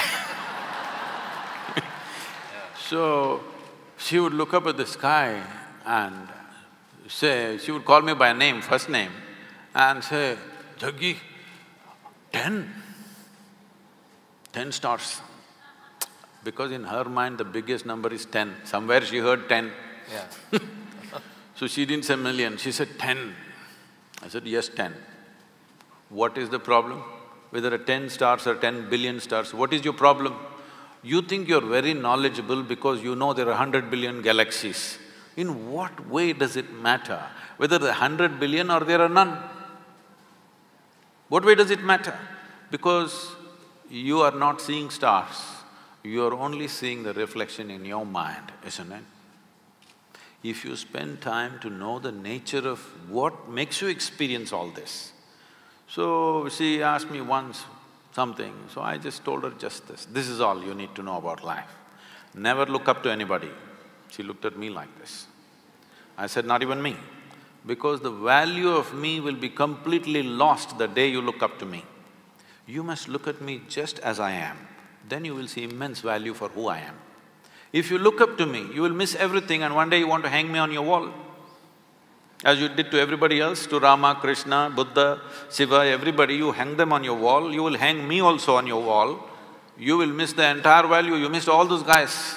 Now you will miss me also. You must look at me just the way I am.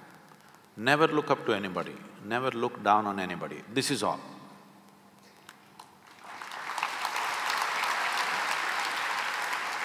Once you do not look up to anything or look down on anything, you will see everything just the way it is. If you see everything just the way it is, you will navigate your life, through life, effortlessly. That's true. That is simple theory and easy enough to live by. Thank you. Thank you, Sadhguru. With that, I think I would like to open the questions up to the house.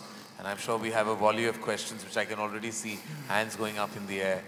I don't even know where to start. Okay, yeah. Sorry? You worked hard for this? Okay, then I suppose hard work should never go unfounded. Hello? Is there a mic that is circulating?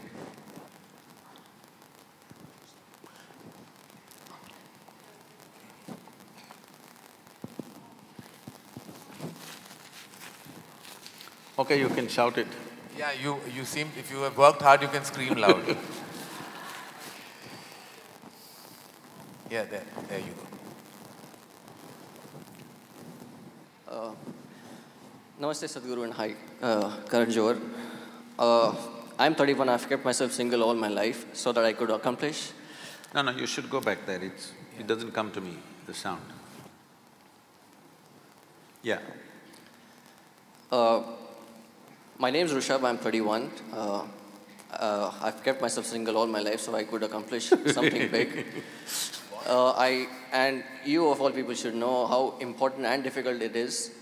Important because to accomplish something big, if you're single, it helps without added responsibilities on your shoulders.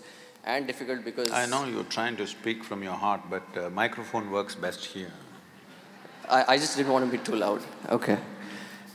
And difficult because, you know, India, they keep asking you why you're still single. I would like to space dive. And I've talked to 1 million people about this. And I've knocked on 100 doors to turn down every single time, including the doors of ISRO. Can't get a thing. Including the doors of ISRO. And they said they don't have enough funds. It's a very long question and we have not heard most of it. What? I should… can't hear a thing actually, I'm feeling incapable. Yeah. What is your question, sir? Okay, so my question is, I would like to space dive. You would like to space? Space dive. So it's basically going all the way up to space. You want to go to space? Okay. And diving from there. Okay. And tie what in space? It's a space dive. Space dive? Yes. Oh, you want to space dive? Yes. Okay. So, and the thing is, I've knocked on 100 doors, only to be turned down every single time, because even ISRO turned me down saying they don't have enough funds.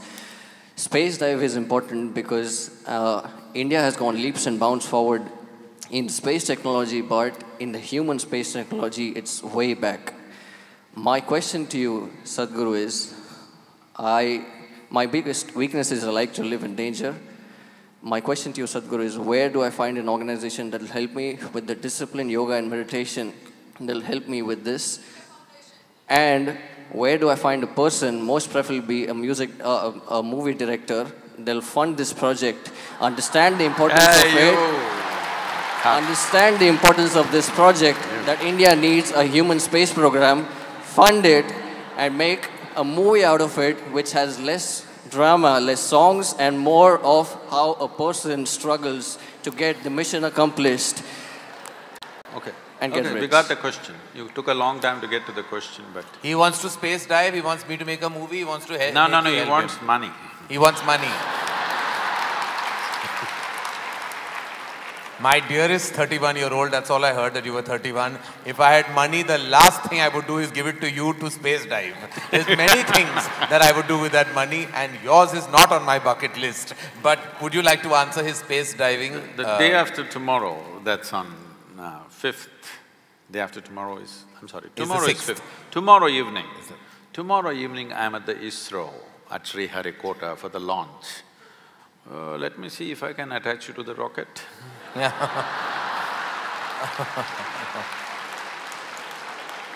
Thank you. Yes. Will you pass your mic on, sir? No, the boy is very serious. Yeah, he's very serious about this. I don't know. So, about you being single, you have saved one life. Yeah.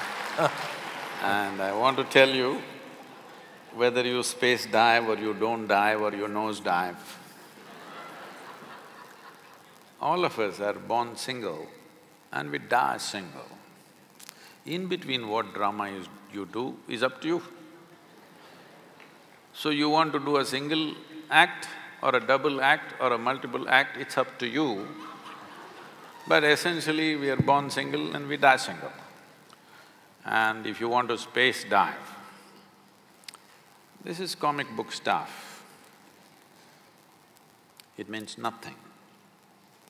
Do not waste your life. You're a young man.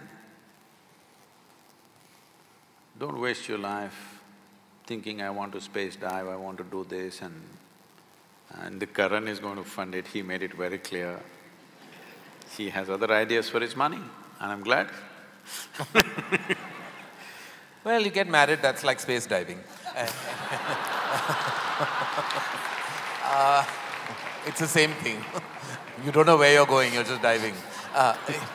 Yes. That's true. Namaskaram. Namaskaram. When I told my teenage daughter about this program, her immediate reaction was an excited wow. She's here with me and this program is everything we thought it would be. Question for you, Karan. What exactly inspired you to do this session with us, Sadhguru? Whoa. Thank you, ma'am. He did not say he's inspired. I was. And the lady definitely has it right. It is because, as I said somewhere, that there are many questions that I constantly seek answers for. I find myself in a dilemma between my emotions, between my fears, my anxieties, my tussle internally between my letting go of religion and holding on to what I understand of spirituality. I haven't been able to seek too many answers through the books I've read or the people I've heard. To me, Sadhguru has been a revelation in more ways than one because he made many of my answers, the answers that I was looking for resonate with my life. And I think eventually what we look for is deep resonance. And anything that you attach yourself to, be a spiritual energy, a God perhaps, a religion, you feel that you need to find answers within that resonance. And I felt that my life resonated with everything that you said and everything that you professed. And that's why I was very interested and excited to be part of this platform. Yes, sir, I'm sorry, I was meant to go to you first. Yeah. Behind you, he's so I'll come back to you, sir. The mic.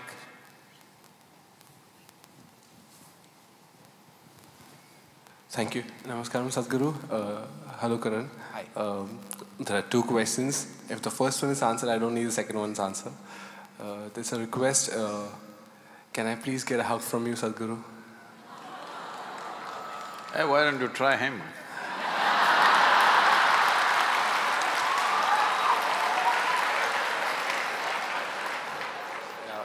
Why am I a second in that line?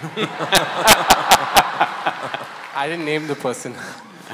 What is your second question? The first is you want a hug. The second is what you can't… You don't go into a kiss then, because that might be detrimental. No, just the presence of Sadhguru for the first time in my life. I just don't want to miss it.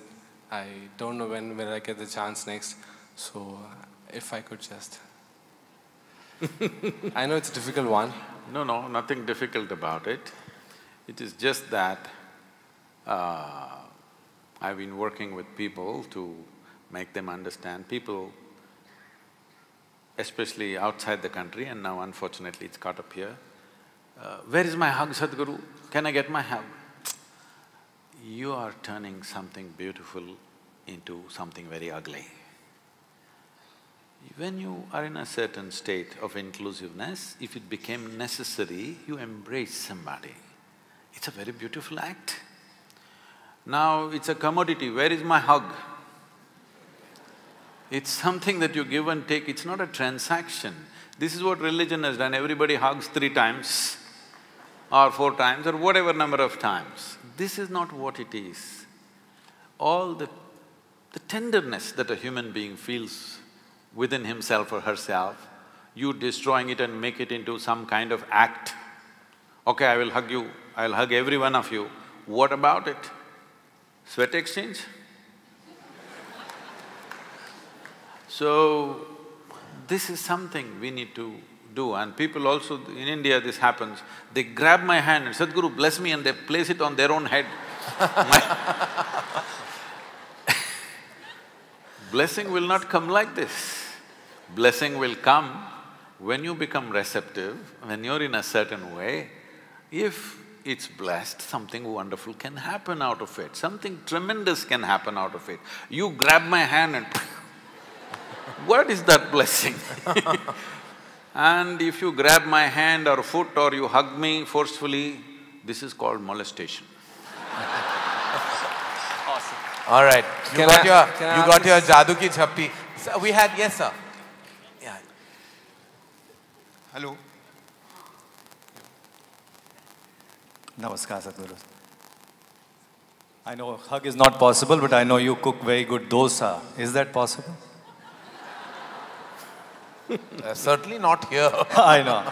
No, my question is that when we cook, if we have to get joy of cooking, then that joy is something which is internal, and I cook for my joy. But when you're cooking for others, then you want to give them joy. And at times there's a conflict. Who should win? This is for him? No, no. No, sir. I have different things on my menu.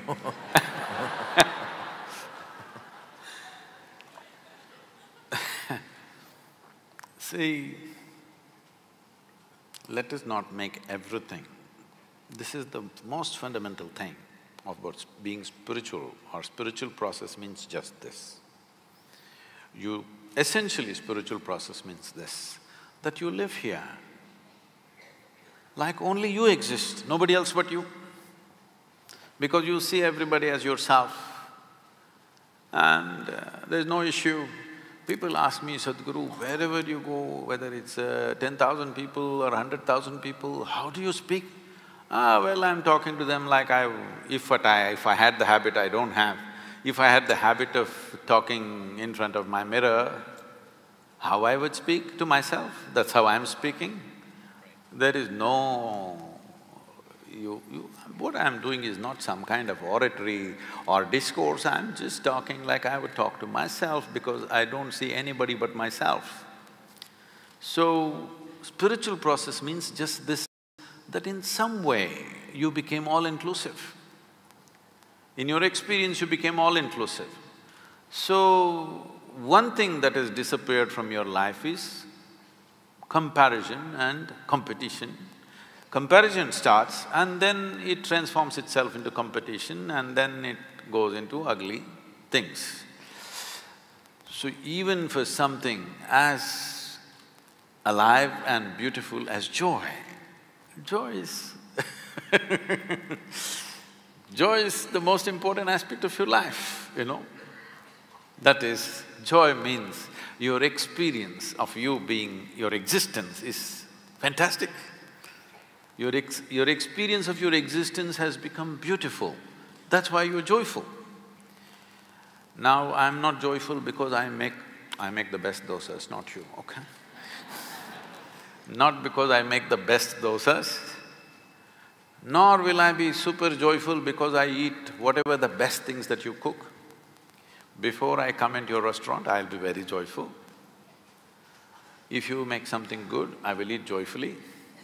If you make something good, very joyfully I will push it aside.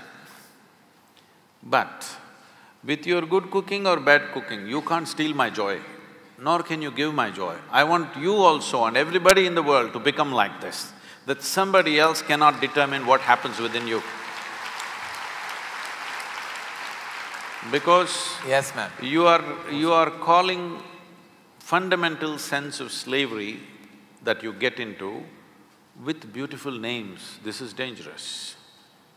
So, anyway, people are saying wonderful things about your cooking. They've not said anything about you, but they've said wonderful things about your cooking. I would like to eat one day. I don't know if I can afford it, but Yes, ma'am. We get a mic for you, ma'am.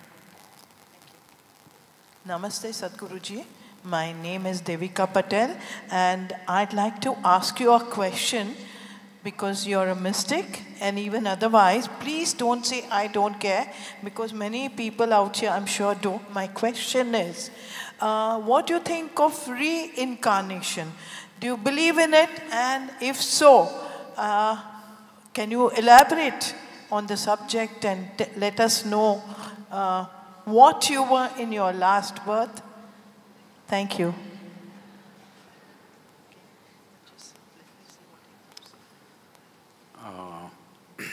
now you already put strictures on me as to what I should not say.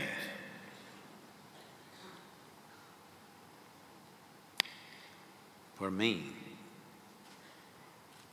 last 3 lifetimes, I have been same work, around the same place, and a few people, handful of people, same people, to such an extent that sometimes by mistake I end up calling them by old names.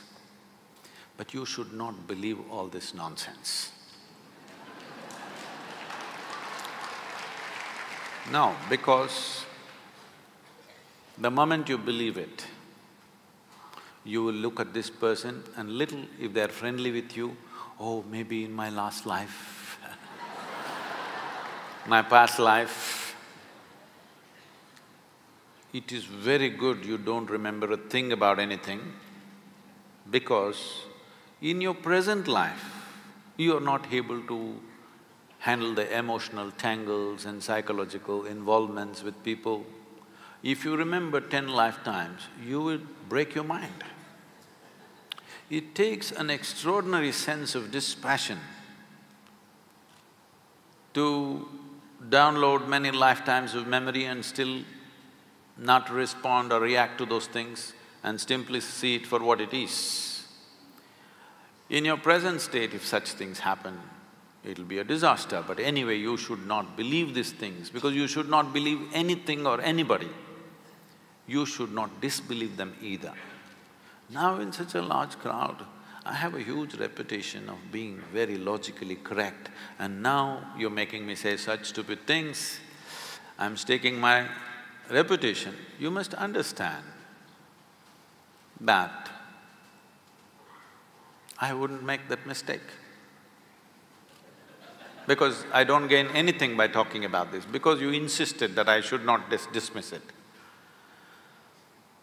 But Essentially what you're asking is, let me translate this question for you. Essentially what you're asking is, when you say, is there a past life or is there a future life, what you're asking is, beyond this body, is there something more?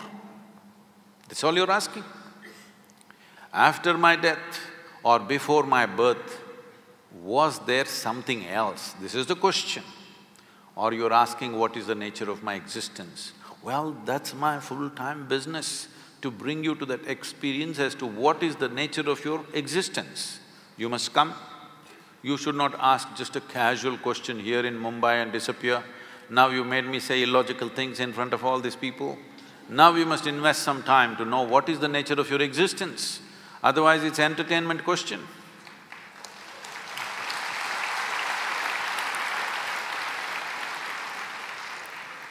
I don't know, you have a color you like? Don't ask. He's working hard, but after him, I'm afraid of hard working. Yeah. Yes, yes, yes. Hard working in blue. No, we'll get you a mic. We have just 2 questions after this gentleman. Yeah, I'm gonna get there, right there.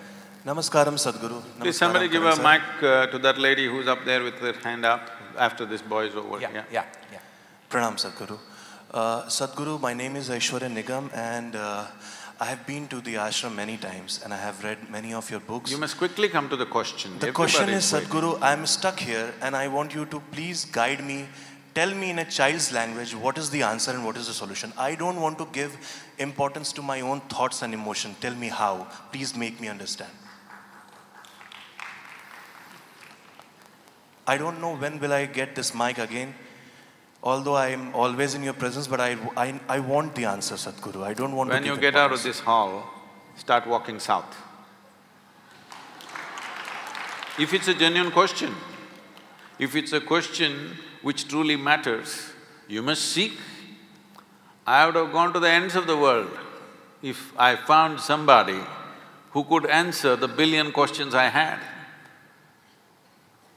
If really it matters to you, the question, you must seek. If you think going south is the answer, if you don't think so, you shouldn't bother with me. If you think so, you shouldn't waste a moment of your life, because I want everybody to at least be straight and some basic integrity to your life. You ask big questions and you leave it and go and sit in the matinee show. I'm not saying you should not go to the matinee, I'm sorry. I'm saying the wrong things, wrong examples. That's fine, no offense taken. So, I want you to understand,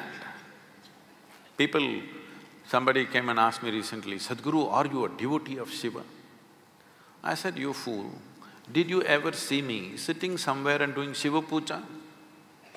Did you see me? My entire bloody life, I've invested in you, all right? There is nothing else I do except constantly seeing how to raise people to the next step. And you are asking me, I am a devoted to somebody, I am bloody devoted to you and you're not seeing it? So, when you ask this question, I take the question seriously, I believe you're genuine. But then you go and get drunk today evening. I am not against any of those things, a matinee or drink or this or that. All I am saying is, you must have some integrity to your life. When you ask a big question, you must make the investment, isn't it, of time and energy? You must invest life. Because to bloody answer this, I've invested my entire life. Yes. Sadhguru, you had pointed out there was… yes, to the lady right at the back. Right at the back. I have a question. One moment, sir. We're just going to the lady and then we'll get… who's that person? She still doesn't have the microphone, he's on already. Okay, you're on the mic. All right, go ahead. Namaskaram, Sadhguruji. My question is, what can be the greatest change one can bring to our life to make it more blissful in this birth? You got to change. You have to. You got to change us. You've got to change. There's nothing else. You think by doing something else this will become blissful? No. This one has to change to become blissful. Yes, the lady. Has she got the mic? Yes. Just reaching you, ma'am. Namaskar to one and all. So my question is, I get very attached easily, and now I feel I'm very attached to my responsibilities. So how do I break this bondage? And if I really want to do something for myself, not for anybody, just to feel the joy that I've been listening to you, if I want to really, really feel that joy, how do I break the bondage of responsibilities and move ahead? And how do I overcome my attachments?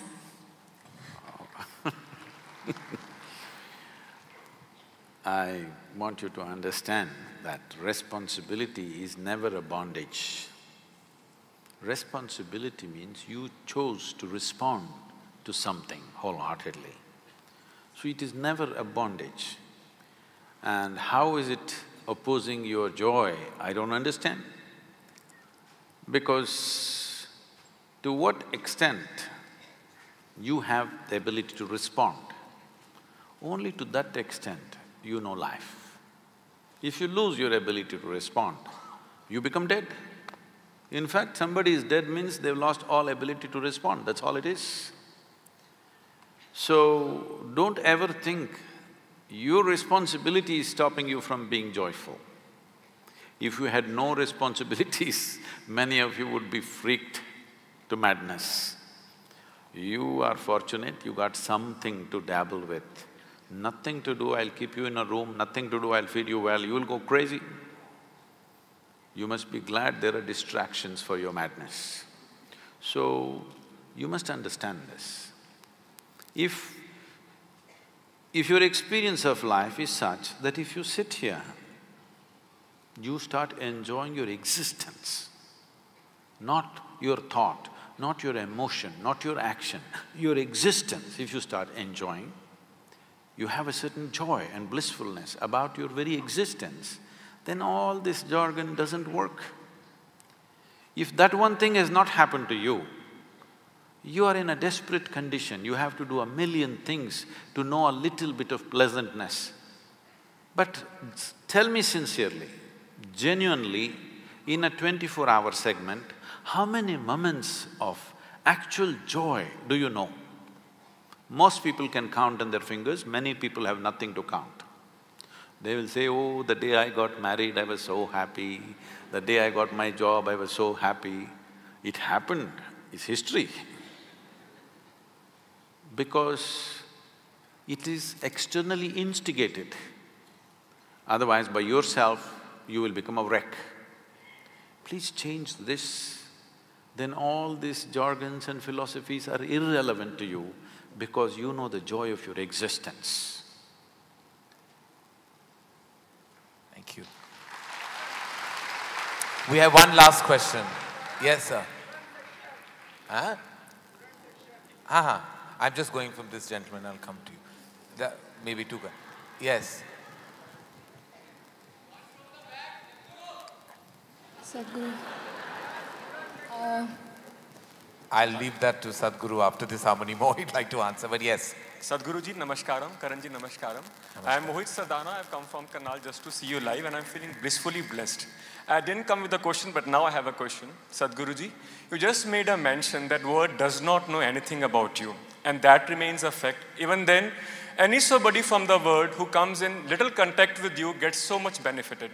So when would you reveal? Or my question is, what does it take to become a Arjuna for the yogi of highest order of our times, R. Krishna, the you, to reveal?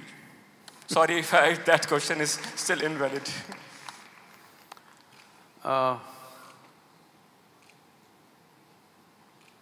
This is difficult to articulate without sounding all wrong. Because, see, everybody is working or everybody is trying to live their life.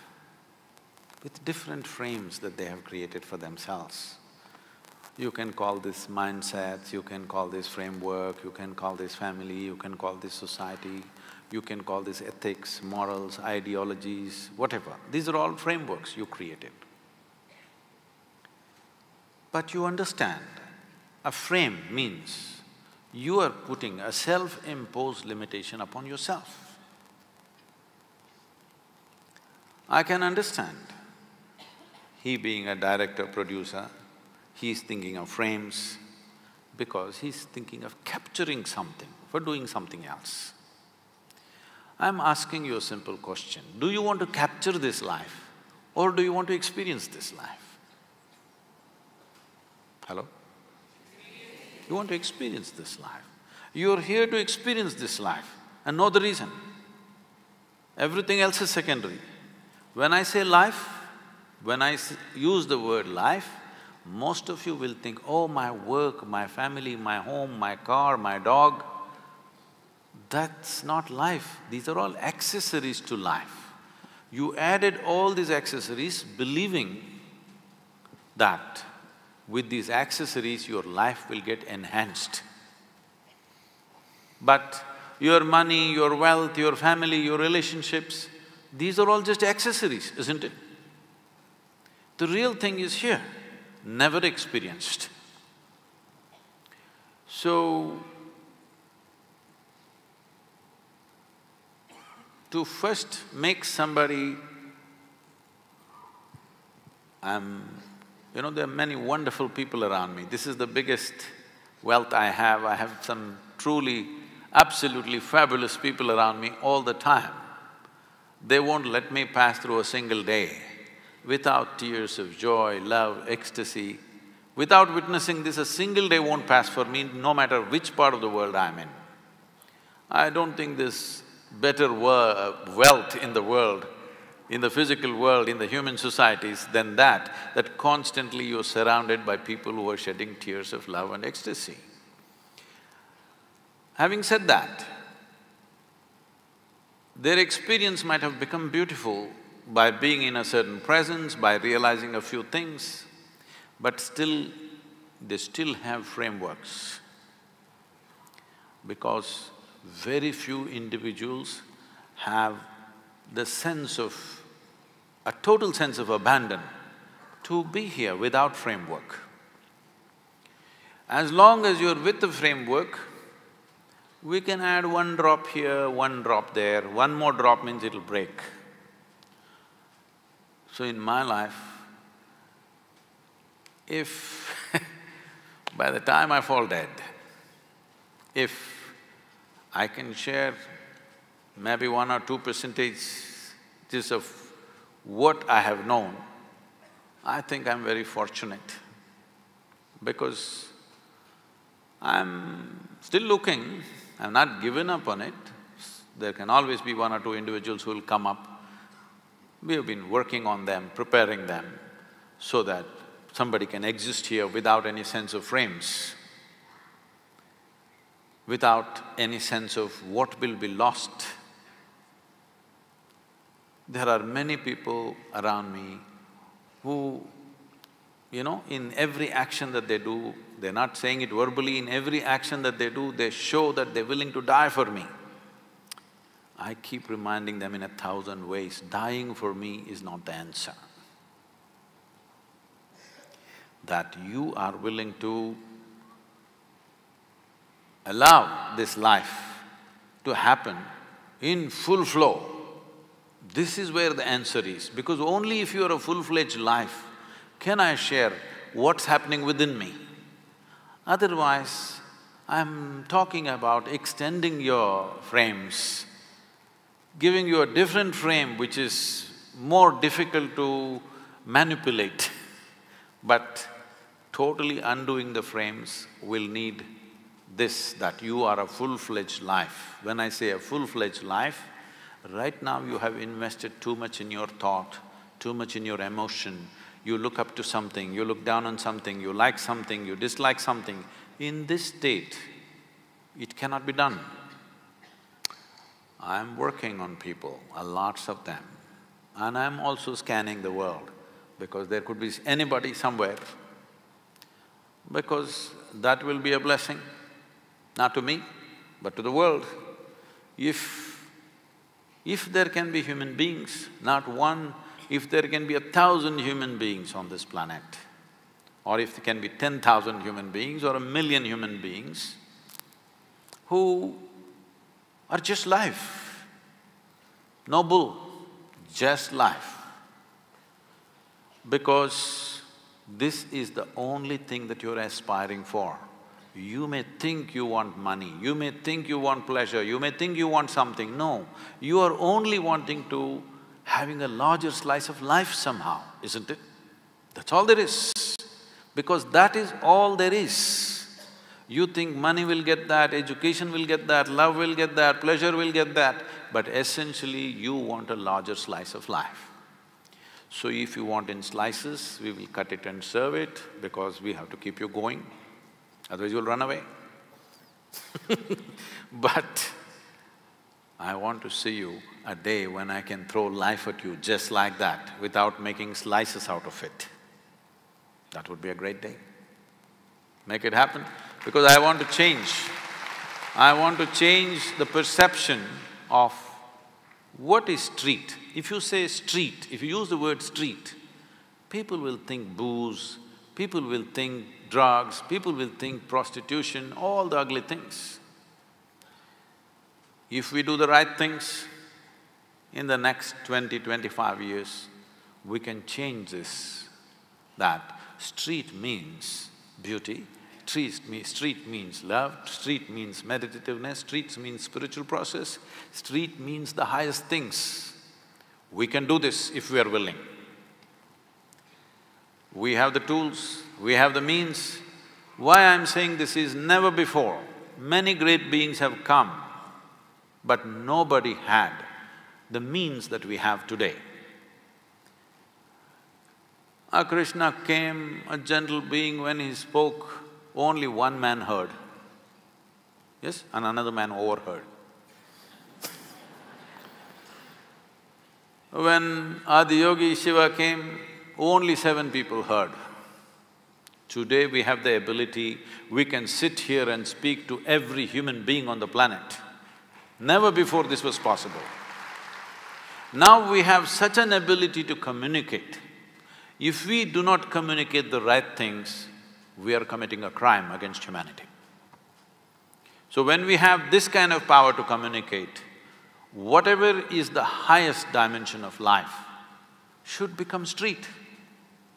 My essential work is this, to bring down spirituality from mountain tops to street. That's why my language is little street. Not at all with that. I'm sorry we won't be able to take any more questions. We've reached the end of this conversation with the mystic, and thank you, Sadhguru. Thank you for your words, your wisdom, and everything that you always bring to the energy table of our universe. Thank you so much. It's truly been an honor. Thank you. And thank you to all of you for being a wonderful audience. Thank you.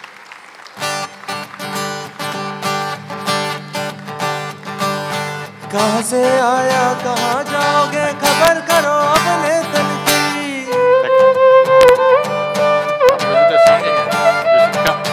कहाँ से आया कहाँ जाओगे खबर करो अपने तन की कोई सतगुरु मिले तो भेद बतावे खुल जावे अंतर खिड़की खुल जावे अंतर खिड़की जावे अंदर खिड़की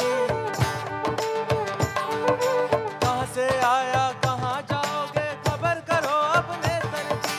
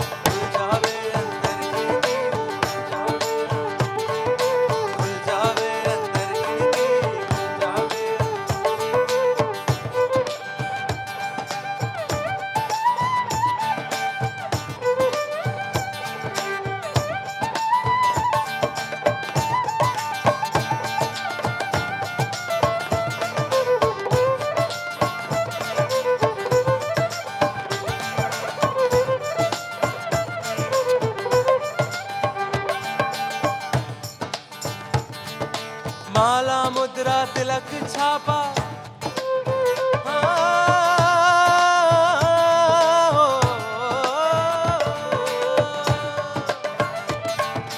माला मुद्रा तिलक छापा तीरथ भरत मेरी आ भटकी माला मुद्रा तिलक छापा तीरथ भरत अरे गावे बजावे लोग जावे गावे बजावे लोग जावे आवागमन मेरी आ भटकी आवागमन मेरी आ भटकी आवागमन मेरी आ भटकी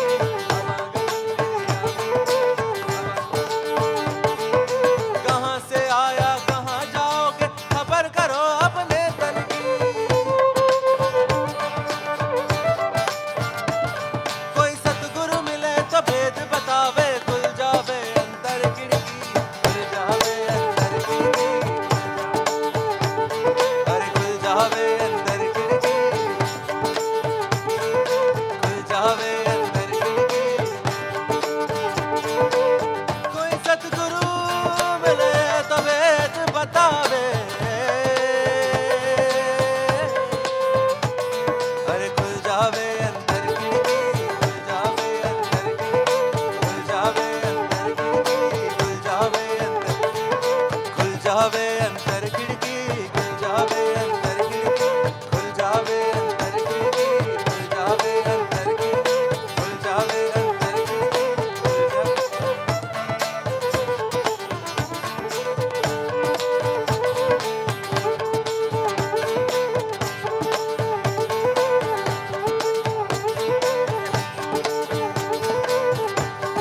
कहाँ से आया कहाँ जाओगे खबर करो अपने तर की कोई सतगुरु मिले तो भेद बतावे खुल जावे अंतर खिड़की खुल जावे अंतर खिड़की खुल जावे अंतर खिड़की खुल जावे अंतर खिड़की खुल जावे खुल जावे अंतर खिड़की खुल जावे खुल जावे अंतर खिड़की खुल जावे